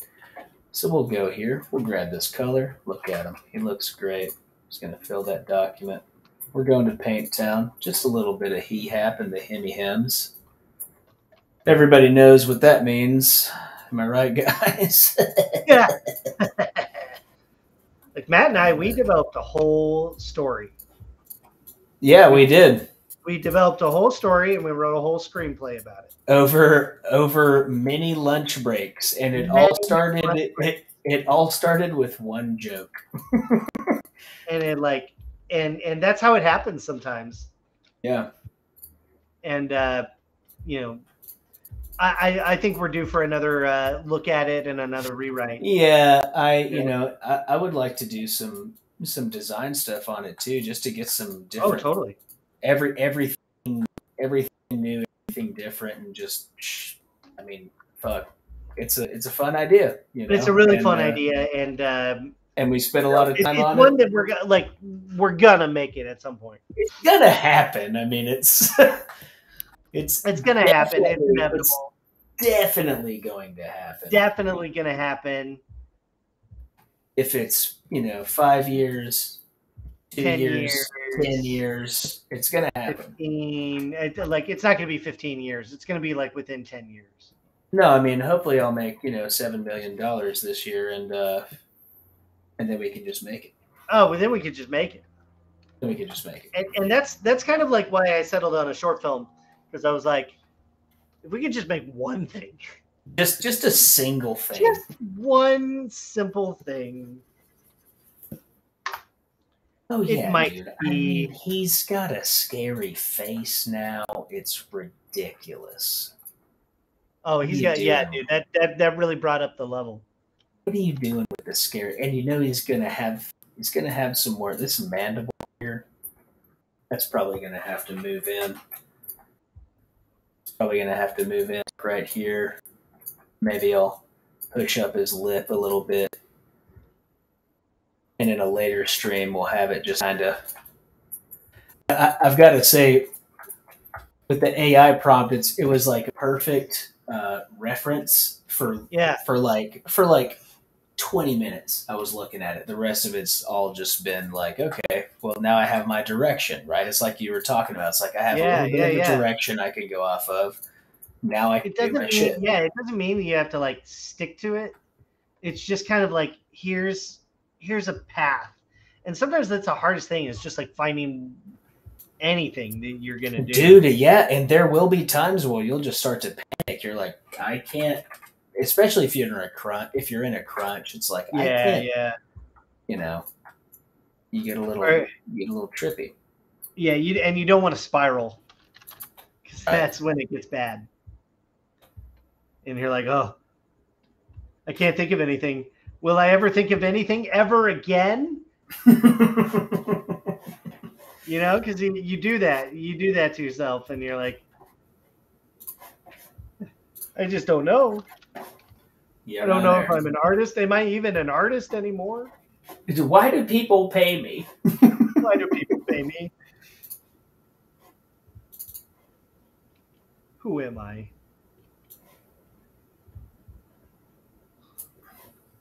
So I'm kind of doing the same thing, just like finding happy accidents in the reference, and then letting that kind of guide me, but not like dictate like you have to make this exactly.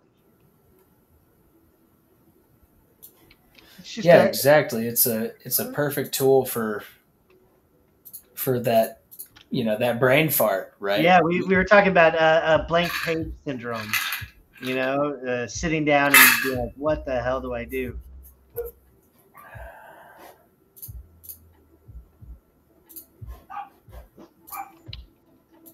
I hear some borking. You hear the borks.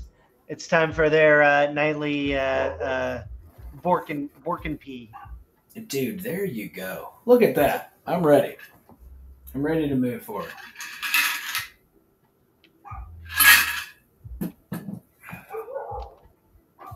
Might even have to screw around and like do a scary attic scenario for this guy. You know what I mean? Pull in some mega scans or something. Yeah, get some mega scans in there, make it all creepy. I think an attic would be really cool. Oh, dude, without the attics, cellars. Without the spotlight is nice. Let's turn that off. And now I can see like there's just something like in the silhouette it looks great, but there's this leg right here is just bothering me. This is the artist in you, right? Like you can't let it go. You're like, okay, but that's also why I put it into Keyshot and get this shot. I'm like, okay, I like this a lot. I'm gonna go into here. I'm gonna move this damn leg. I'm gonna move that leg. I'm gonna move that leg. I'm gonna make sure that leg. We're serious people. I am a very serious, and the thing about it is that we're adults, which is the most important part. Yeah, that's crazy. Absolutely, that's what's crazy. That's what's crazy. And can you believe it? We're adults. We're adults. I have a child. Like, it's weird. I'm just that guy making monsters. I'm that guy in the back of the class drawing monsters, not paying attention. Oh man, I got in so much trouble. I went to private school, dude. Oh, okay. And whenever, so, without being any sort of political or religious at all, there was a time where my teachers were aware that I liked to draw in class, and I like to draw gnarly things. And I'm a kid. I'm talking, kindergarten, first grade, second grade, third grade. And ever since I was born, I was just drawing weird stuff. And I was a huge Mortal Kombat player, still am to this day. But there was, whenever we started to get into middle school, I started to take the art classes like seriously, right? And they were like, oh, this is charcoal, this is pastel, we're doing all this cool stuff. And one of the assignments was to draw a horse. And so, and speaking of smelling horses, I drew some horses. Let me. I drew this masterpiece of a horse. It had to be, had to be 5th grade, maybe. Miss Robert was my teacher's name, and I had done a good job on it, and I wanted to take it home and finish it. And so I asked the teacher. I was like, "Hey, can I take this drawing home and finish it?" And she said, "No, you can't, because I know that whenever you take it home, you'll just make it some, gruesome thing." And that wasn't my intention. I wanted to make the horse look really good. And so after she said that, I sat there and I bartered with her and, back and forth. I was like, "Let me take it home. Let me finish it." She was like, "Fine." But since she brought that shit up, I went home. Yeah. And I think Ultimate Mortal Kombat 3 had just come out, and the brutalities where everything just explodes into bones and rib cages. I just erased the entire horse and just made the horse explode into a million bones and rib cages, boys and girls. And now I get paid to design creatures. So. And, what was her reaction when you brought it back? She was absolutely pissed. Yeah. Absolutely. Good. I had seen on Twitter a few weeks ago, someone had said their kid got in trouble for drawing monsters, and I chimed in and I said, "Dude, come on, yeah, man. I got in trouble all the time too, and now they pay me for it." Yeah. So suck it. Suck it. Dude, yeah, dude, that was my whole life, was getting into trouble. I mean, in high school and in middle school. Oh yeah. Just drawing, right? The thing about me though is like, I got in trouble for drawing, like gnarly stuff. It was it was never perverse or violent. Like, I'm gonna kill someone. It was just like, I love Resident Evil and Mortal Kombat, so everything I draw is gonna be this crazy monster combo, right? And that's the best part about it, man. If you got a knack, if you love it, listen to it, right? Listen to it. I agree. Yeah. I mean, like, it's kind of remarkable. Follow your passion, follow your curiosity. See where it leads you. We don't all want the same thing either. Like you might want to make creatures, but you might want to use like Houdini to do it. Yeah. I don't care. You want to make creatures and you want to do it using Blender. Yeah. Sweet. You just want to draw sweet creatures. Awesome. Even better. Just make something. Put something into the world. Make something dope and do it over and over again. And then do that on repeat, and you'll feel pretty good about yourself. We're going to extrude the poly loop here. There we go. Trying to make something like kind of like jellyfishy. Material what? Oh, yeah, you mean... yeah, just modeling. Bro, are you making him a hat? He's got like a jar head. I'm not going to say that it looks like a hat, but it might look like that. Look, man, it's listen, guys. It's a hat. It's not what you think it is. Okay, it's exactly what you think it is. Yeah, it's like it's a fleshy, gelatinous... Yeah, because I'm going to put some lights, I think, in his head. Oh, man, like that. Dude, what is that fish? The most amazing fish where you can see through its entire. Oh yeah, the transparent. Yeah, it's just right where the mouth starts. You can see the whole thing. You see the eyes, all that stuff. It just looks like little Pilot is in there. But yeah, I mean, it looks like there's a little dude in there. This is that's the one. It's called barrel eye. Oh, that's right, the barrel eye. Yeah, look at that one. That picture right there. Yeah. There he is. Yeah, he looks like there's a dude in there like piloting his little. It's like a whole universe. It's so cool. Also, note how excited we are about this image. This is the level. This is like God's sakes. This is the level you need to be at. You need to be looking at pictures like this, like what? What I love is that, like, look, you can see his total brain, but then his face is like Jim Henson Muppet. Yeah, but also those aren't his eyes, right? The green orbs are his eyes. They actually face up. These are his eyes, and those are his false eyes. Because they face up through the because he's looking up at the surface. Yeah. So isn't that wild? No, isn't that wild, dude? Yeah. And these are his little false eyes, and they make him look like a little Jim Henson. They make him look like a Jim Henson man. Yeah, dude, that's the real deal. I love him so much. He's a wonderful man. He looks terrifying. It's scary. That's pretty. God, that's amazing. See, nature is amazing, and that's pretty cool. And that's where we get everything. We get everything from there. We did all of it, you guys. Your Honor. For the love of God, Your Honor. Your Honor, the man has Jorn Bjorgensen's. He's got Jorn Bjorgensen's. I don't know. He does, okay? He does have it. We don't have to know that he has it. It could be like a big reveal at the end. It's just his little medical sheet at the end of his patient bed. He's got, I don't even know what the hell he said, Bjorn Borgensen's. Yeah, it's a close up of the EKG.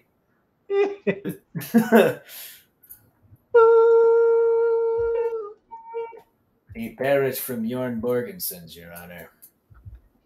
But then he like comes back and it's like he's like a Frankenstein, and he comes back and it's like kind of seems like a from the hospital.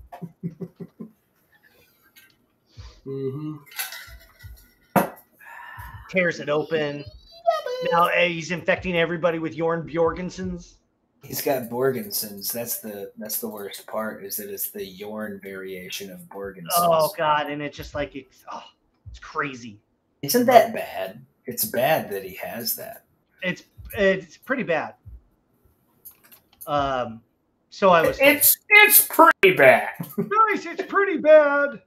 It's some Tim stuff. It's pretty bad. Guys, it's pretty bad situation here. Thanks for tuning in and tolerating us. We like to have fun. We're having a good time. We're making friends. We're getting weird. We're being weird. Like, that's important. It's important to understand that we're all a little weird. Oh, yeah. You've got to be weird. That's community. That's what community is about. You've got to be weird. You got to be a little weird. Those are the facts. Got to be weird. You got to be weird. That's how you get good, really. Get good. Get good. Scrub. Get scrub a love. Okie smoky. How do I get good? Well, you got to learn Blender and then scrub your arm.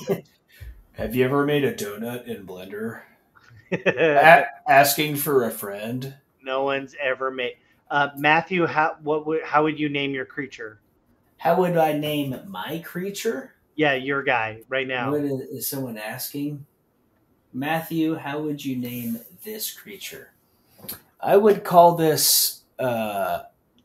More than likely, his name would be Tim. Probably Tim. Oh, It'd wow. probably be Tim. Yeah, that's looking gnarly. I'd love to see like more eyeballs. Yeah, I've got some eyeballs here. Yeah. But we need to get them. But have you thought about like a lot of eyeballs? Just everywhere.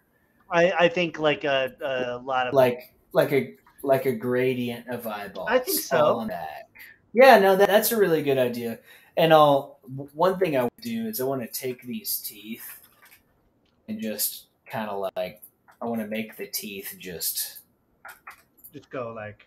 You know what I mean? Just like molting over the entire flesh like that. Are you considering multiple rows of teeth?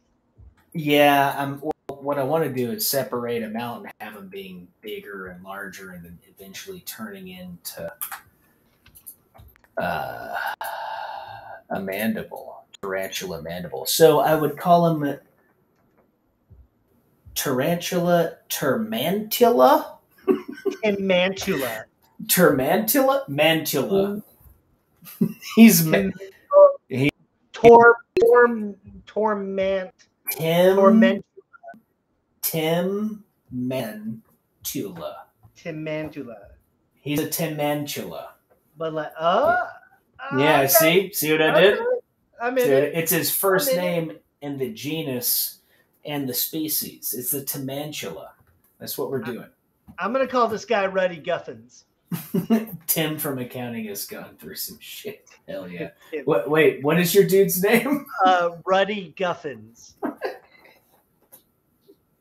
Dude, he kind of looks like a pope. I'm not going to lie. He's a little bit popey. He not popey, but he's like an important figure, dude. Right? You think? I think he's political in some sort of way. He's trying to tell you how to. He's like one of those guys in the Star Wars prequel movies. He's like, I think the Empire should run the entire galaxy. We won't deal with the trade union. Misa, Timmy. Mercer Termins. He's like very like. Ugh. Let's do a snapshot. Well, dude, that was fun. What, saying snapshot? I mean, that was fun, but just starting with the thank you again for kicking out those mid-journey pieces. For sure, man.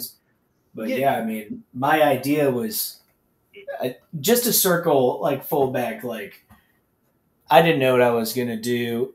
And I was like, oh, what about a spider driving a human body? And then we pumped it into AI and it created something completely different, right? So here's my piece and here's like the AI pieces, yeah. Right? So you can see the influence it had is this like mangled body, these arms kind of going off frame. Everything's just weird, right? And I definitely want to get this stringy, hairy language in here. Yeah. That is so scary, dude. That's scary. I think a lot of levels of fiber mesh. Like if you can do like different layers of it, like the tangled mess, I mean, is really terrifying. And they're spider webs as well, right? Like look at that. That's what it is. It's like taking images of spider webs and hair from the actual like cephalothorax of the spiders is just making this weird texture, dude. It's so creepy. Ugh, that's just gross, man. I mean, and that makes me happy. And gross things are, gross things are dope. Gross things are good, and good things are usually gross. Good things are gross, and gross stuff is sick, and sick things are cool. And those are the rules. And that's that. We don't make those rules. I don't make the rules. I just follow them. That's it. Look, I'm just here for Tim. I'm just here to like Tim down. Okay, like I'm just here to Tim down. And I've got some bonus dangly bits. Let's throw the dangly bits on there. See what that looks like. Let's see those dangly bits. Oh man, dangly. How dangly? I mean, they look dangly. Oh, that's dangly. I love so it. They're dangly in there. The thorax. I love it when you say cephalothorax. I spent a lot of time studying spiders for a spider that I made. That's you made a spider. I made a spider. Spider. Spent a lot of time on spider. It was a good spider. And I learned several things. One of them being cephalothorax, the other being tarsus. Those are the only things I remember. That's not true. I think the thing that creeped me out the most whenever I was doing the Goliath Birdier model was learning that they did have little tarsus, which is basically little raptor claws. Toes. Yeah, they have little toes. You're acting like it's cute. These things are terrifying. They are raptor claws. They are hilarious. No. Oh my god, dude! No. I am so scared of spiders. No, they're not scary. They're adorable. They're terrifying. No, they're adorable. Okay. We're looking it up. Okay.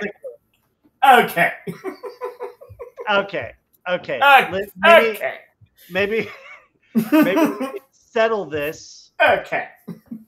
Well, you going to show me a jumping spider? You going to show me Lucas? No, I'm going to show you. You going to show me the Lucas YouTube video? I'm going to show you. We're going to look at some tarantula feet, and we're going to decide whether it's adorable or terrifying. Look at those little things. Oh my god, that's awful. I can feel it on me. I hate that. I hate that. They hate it. That is yes, that's bad. They look scary. That's bad. Look at it. Okay, look sure. At that. That's you bad. Look at that, yeah, it's scary. Sure, it's a talon. Sure, but then when you see like how small it is on this little tiny like adorable baby foot, like if you didn't know that was on a tarantula, you'd be like, "That's so." If you didn't know what the rest of that shit looked like,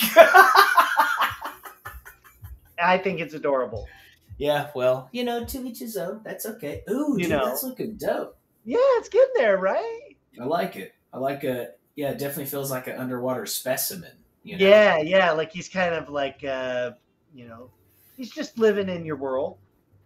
He's living in your world. He's living in your world. That's what we like. The High Council disagrees. We like to live in our world. We we just want to live in our world.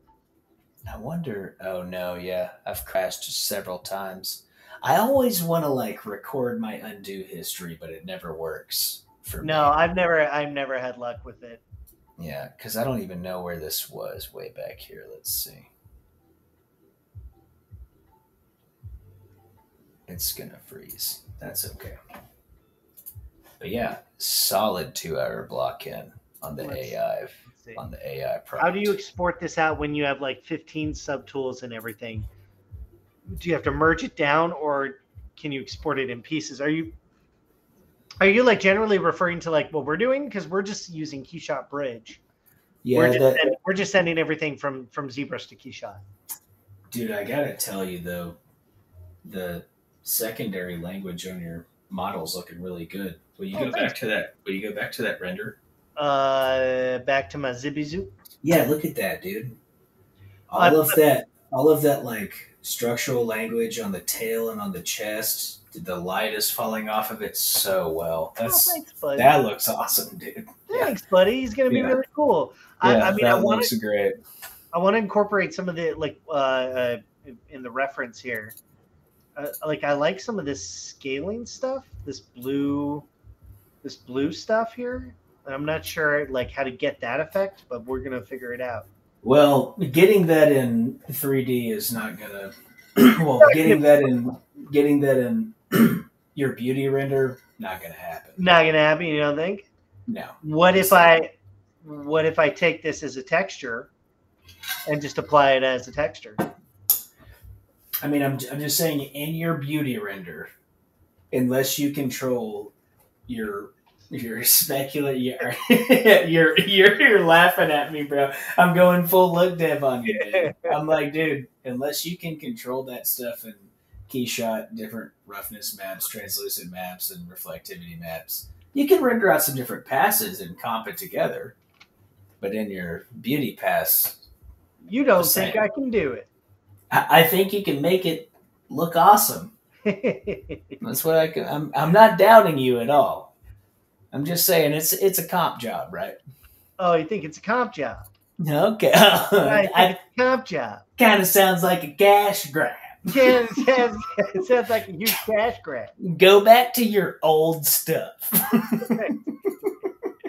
This new stuff is just a cash grab. It's a cash grab. It's just a cash grab. All right, man. I got to get out of here. Dude. I think we made some good progress today, and had some good fun. Yeah, it was along the way. Super fun. We made a lot of friends. We learned a lot of things. Everyone's having a good time. My guy's name is Tim. I think before I go, I'll add a little backlight and then I'll call it a day. I think I definitely want to.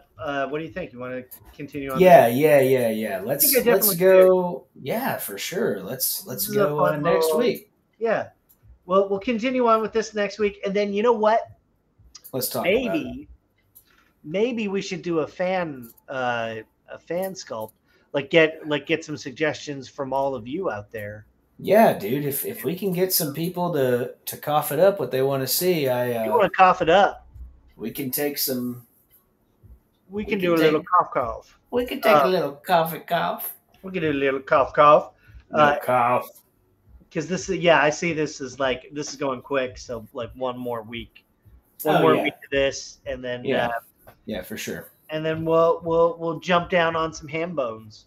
I love ham bones. Yeah. Would you say that this level of detailing is the end level, or can you still add down more details? I mean, basically, man, you can go as far as you want. So the saying the saying in production is it's never done, it's always due. Oh yeah, never done. So that should answer your question. You can always add infinite amounts. Yeah. It's like, hey, when you got to deliver it, you deliver it, right? Yeah, you're kind of like always improving and tweaking it up until the last second. Sorry to interrupt you, by the way, Jared. Oh, no, please do. I am a terrible human. You are the worst. Well, I've got my weird Spider-Man, and you've got your floaty... I've got Ruddy Guffins here. Ruddy Guffins. I got Ruddy Guffins. He's the he's like the Merpope. He is the Merpope. I love that. I love Merpope. I mean, I want to make him like less Merpope-y. Like there's something about like this dude. Merpope-y. Look at this dude. Merpope. This dude's a gubber. That dude's face is incredible. I know. This is where I was taking the lips from on my guy. The amount of, to do that in CG, you would need like 3 different sets of geometry. Yeah, it's for sure. It's bonkers, and I'm also gonna I think model some innards too. Oh, you're gonna have to, and then you'll render out like just his skin is just glass. Yeah, and you'll just have some goopy goops. I remember on Stranger Things. I was Stranger Things. You did the goopy goops. I might have to do 2 different a couple different materials on this, like ways to break it apart. But it'll be a good kind of assignment, to see how we handle that kind of stuff. Dude, even if you duplicated it and inflated it or scaled it, that's exactly what I was going to do. If you scale it across the normals, yep, exactly what I was going to do. Just a little bit, just to get the glass on top. Yep. Yeah. And then I was going to paint different materials like in the belly, so I could get the belly a little bit more see-through. Yeah, for sure. Get some goobers going on in the belly.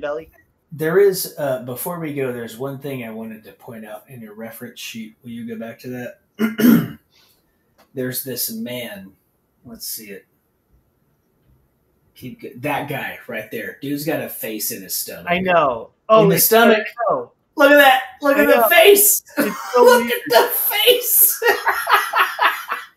I love that. That's that is creepy as hell, dude. I mean, maybe I model a face that's in the belly, like in the gut.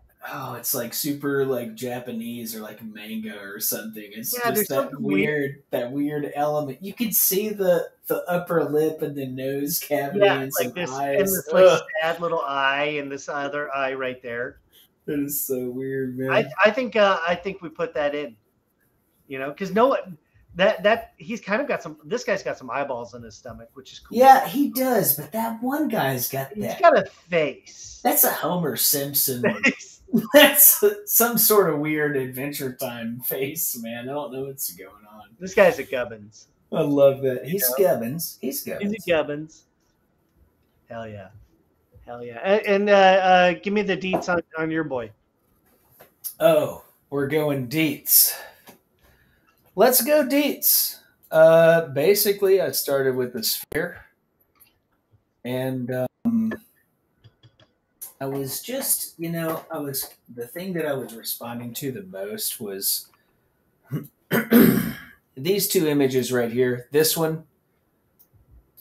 Oh yeah. Because they're going off screen, the limbs, and they're not spider limbs. They're like masses. It's this. They look like fleshy, hairy. Yeah, it's like a tumorous mass or something. And also, one thing to note is it does have this really cool like light thing right here, but I'm not even thinking about that right now. Like in this phase, in the first hour and a half, I'm trying to land primary forms. Big stuff, big shapes.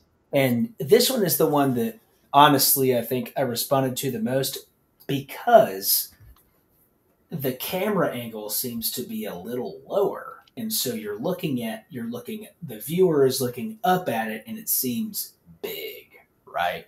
Yeah. It's big. And some of these things are detached and they're disappearing into fog, and the face just looks, trying to find the proper non-explicit. It looks weird, right? It looks weird. And so basically, I took that and I'm thinking creature design.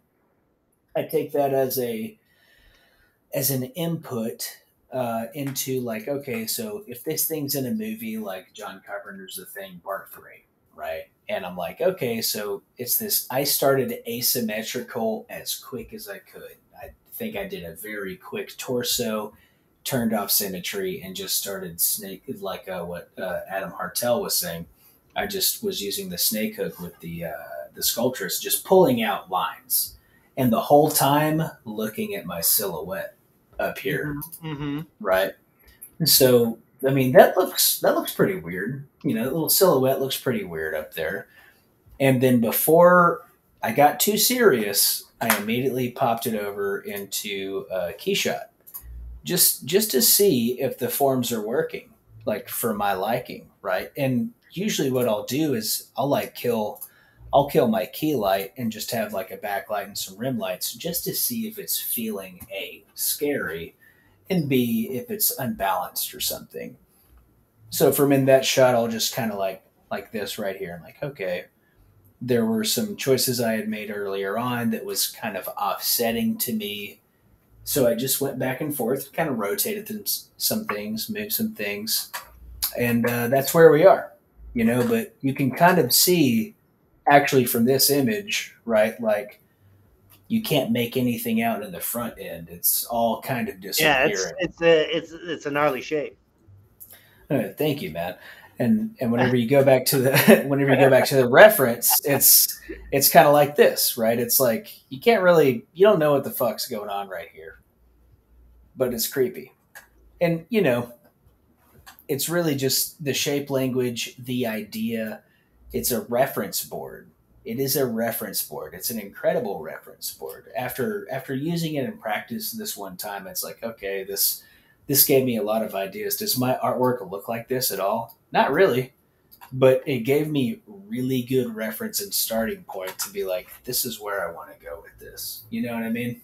And that's what I mean is like they don't have to like live unharmoniously together. I don't think you have to say like, just because AI exists doesn't mean you can't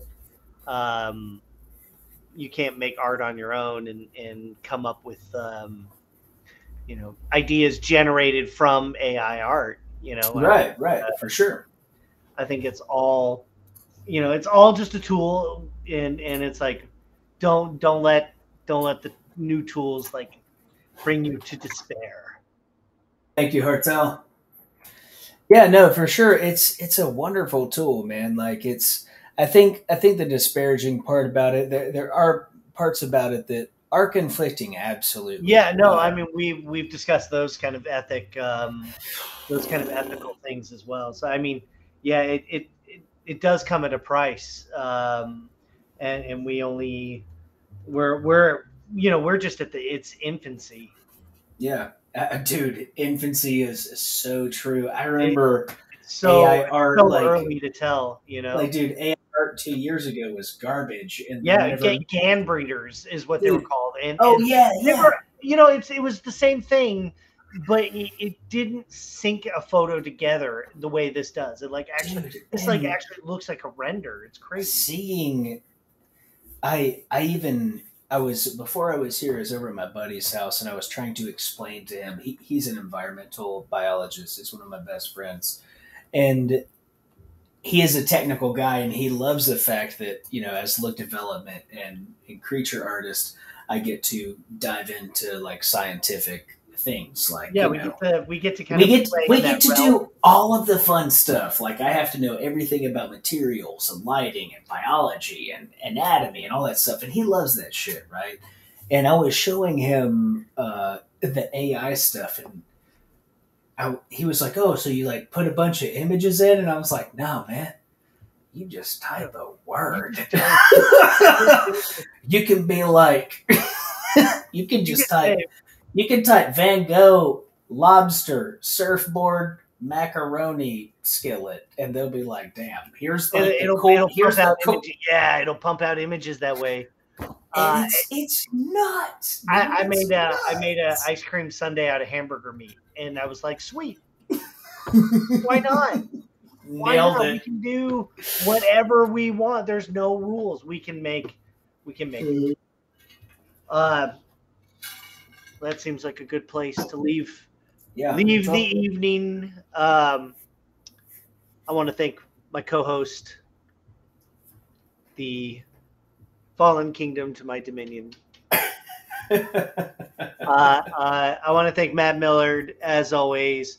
Thank you, Matt, for your wisdom, your kindness, your tenacity. I want to thank our sponsor, Lenovo, for sponsoring Creature Corner. I want to thank Gnomon School of Visual Effects, the Mecca of Visual Effects, and I want to thank me.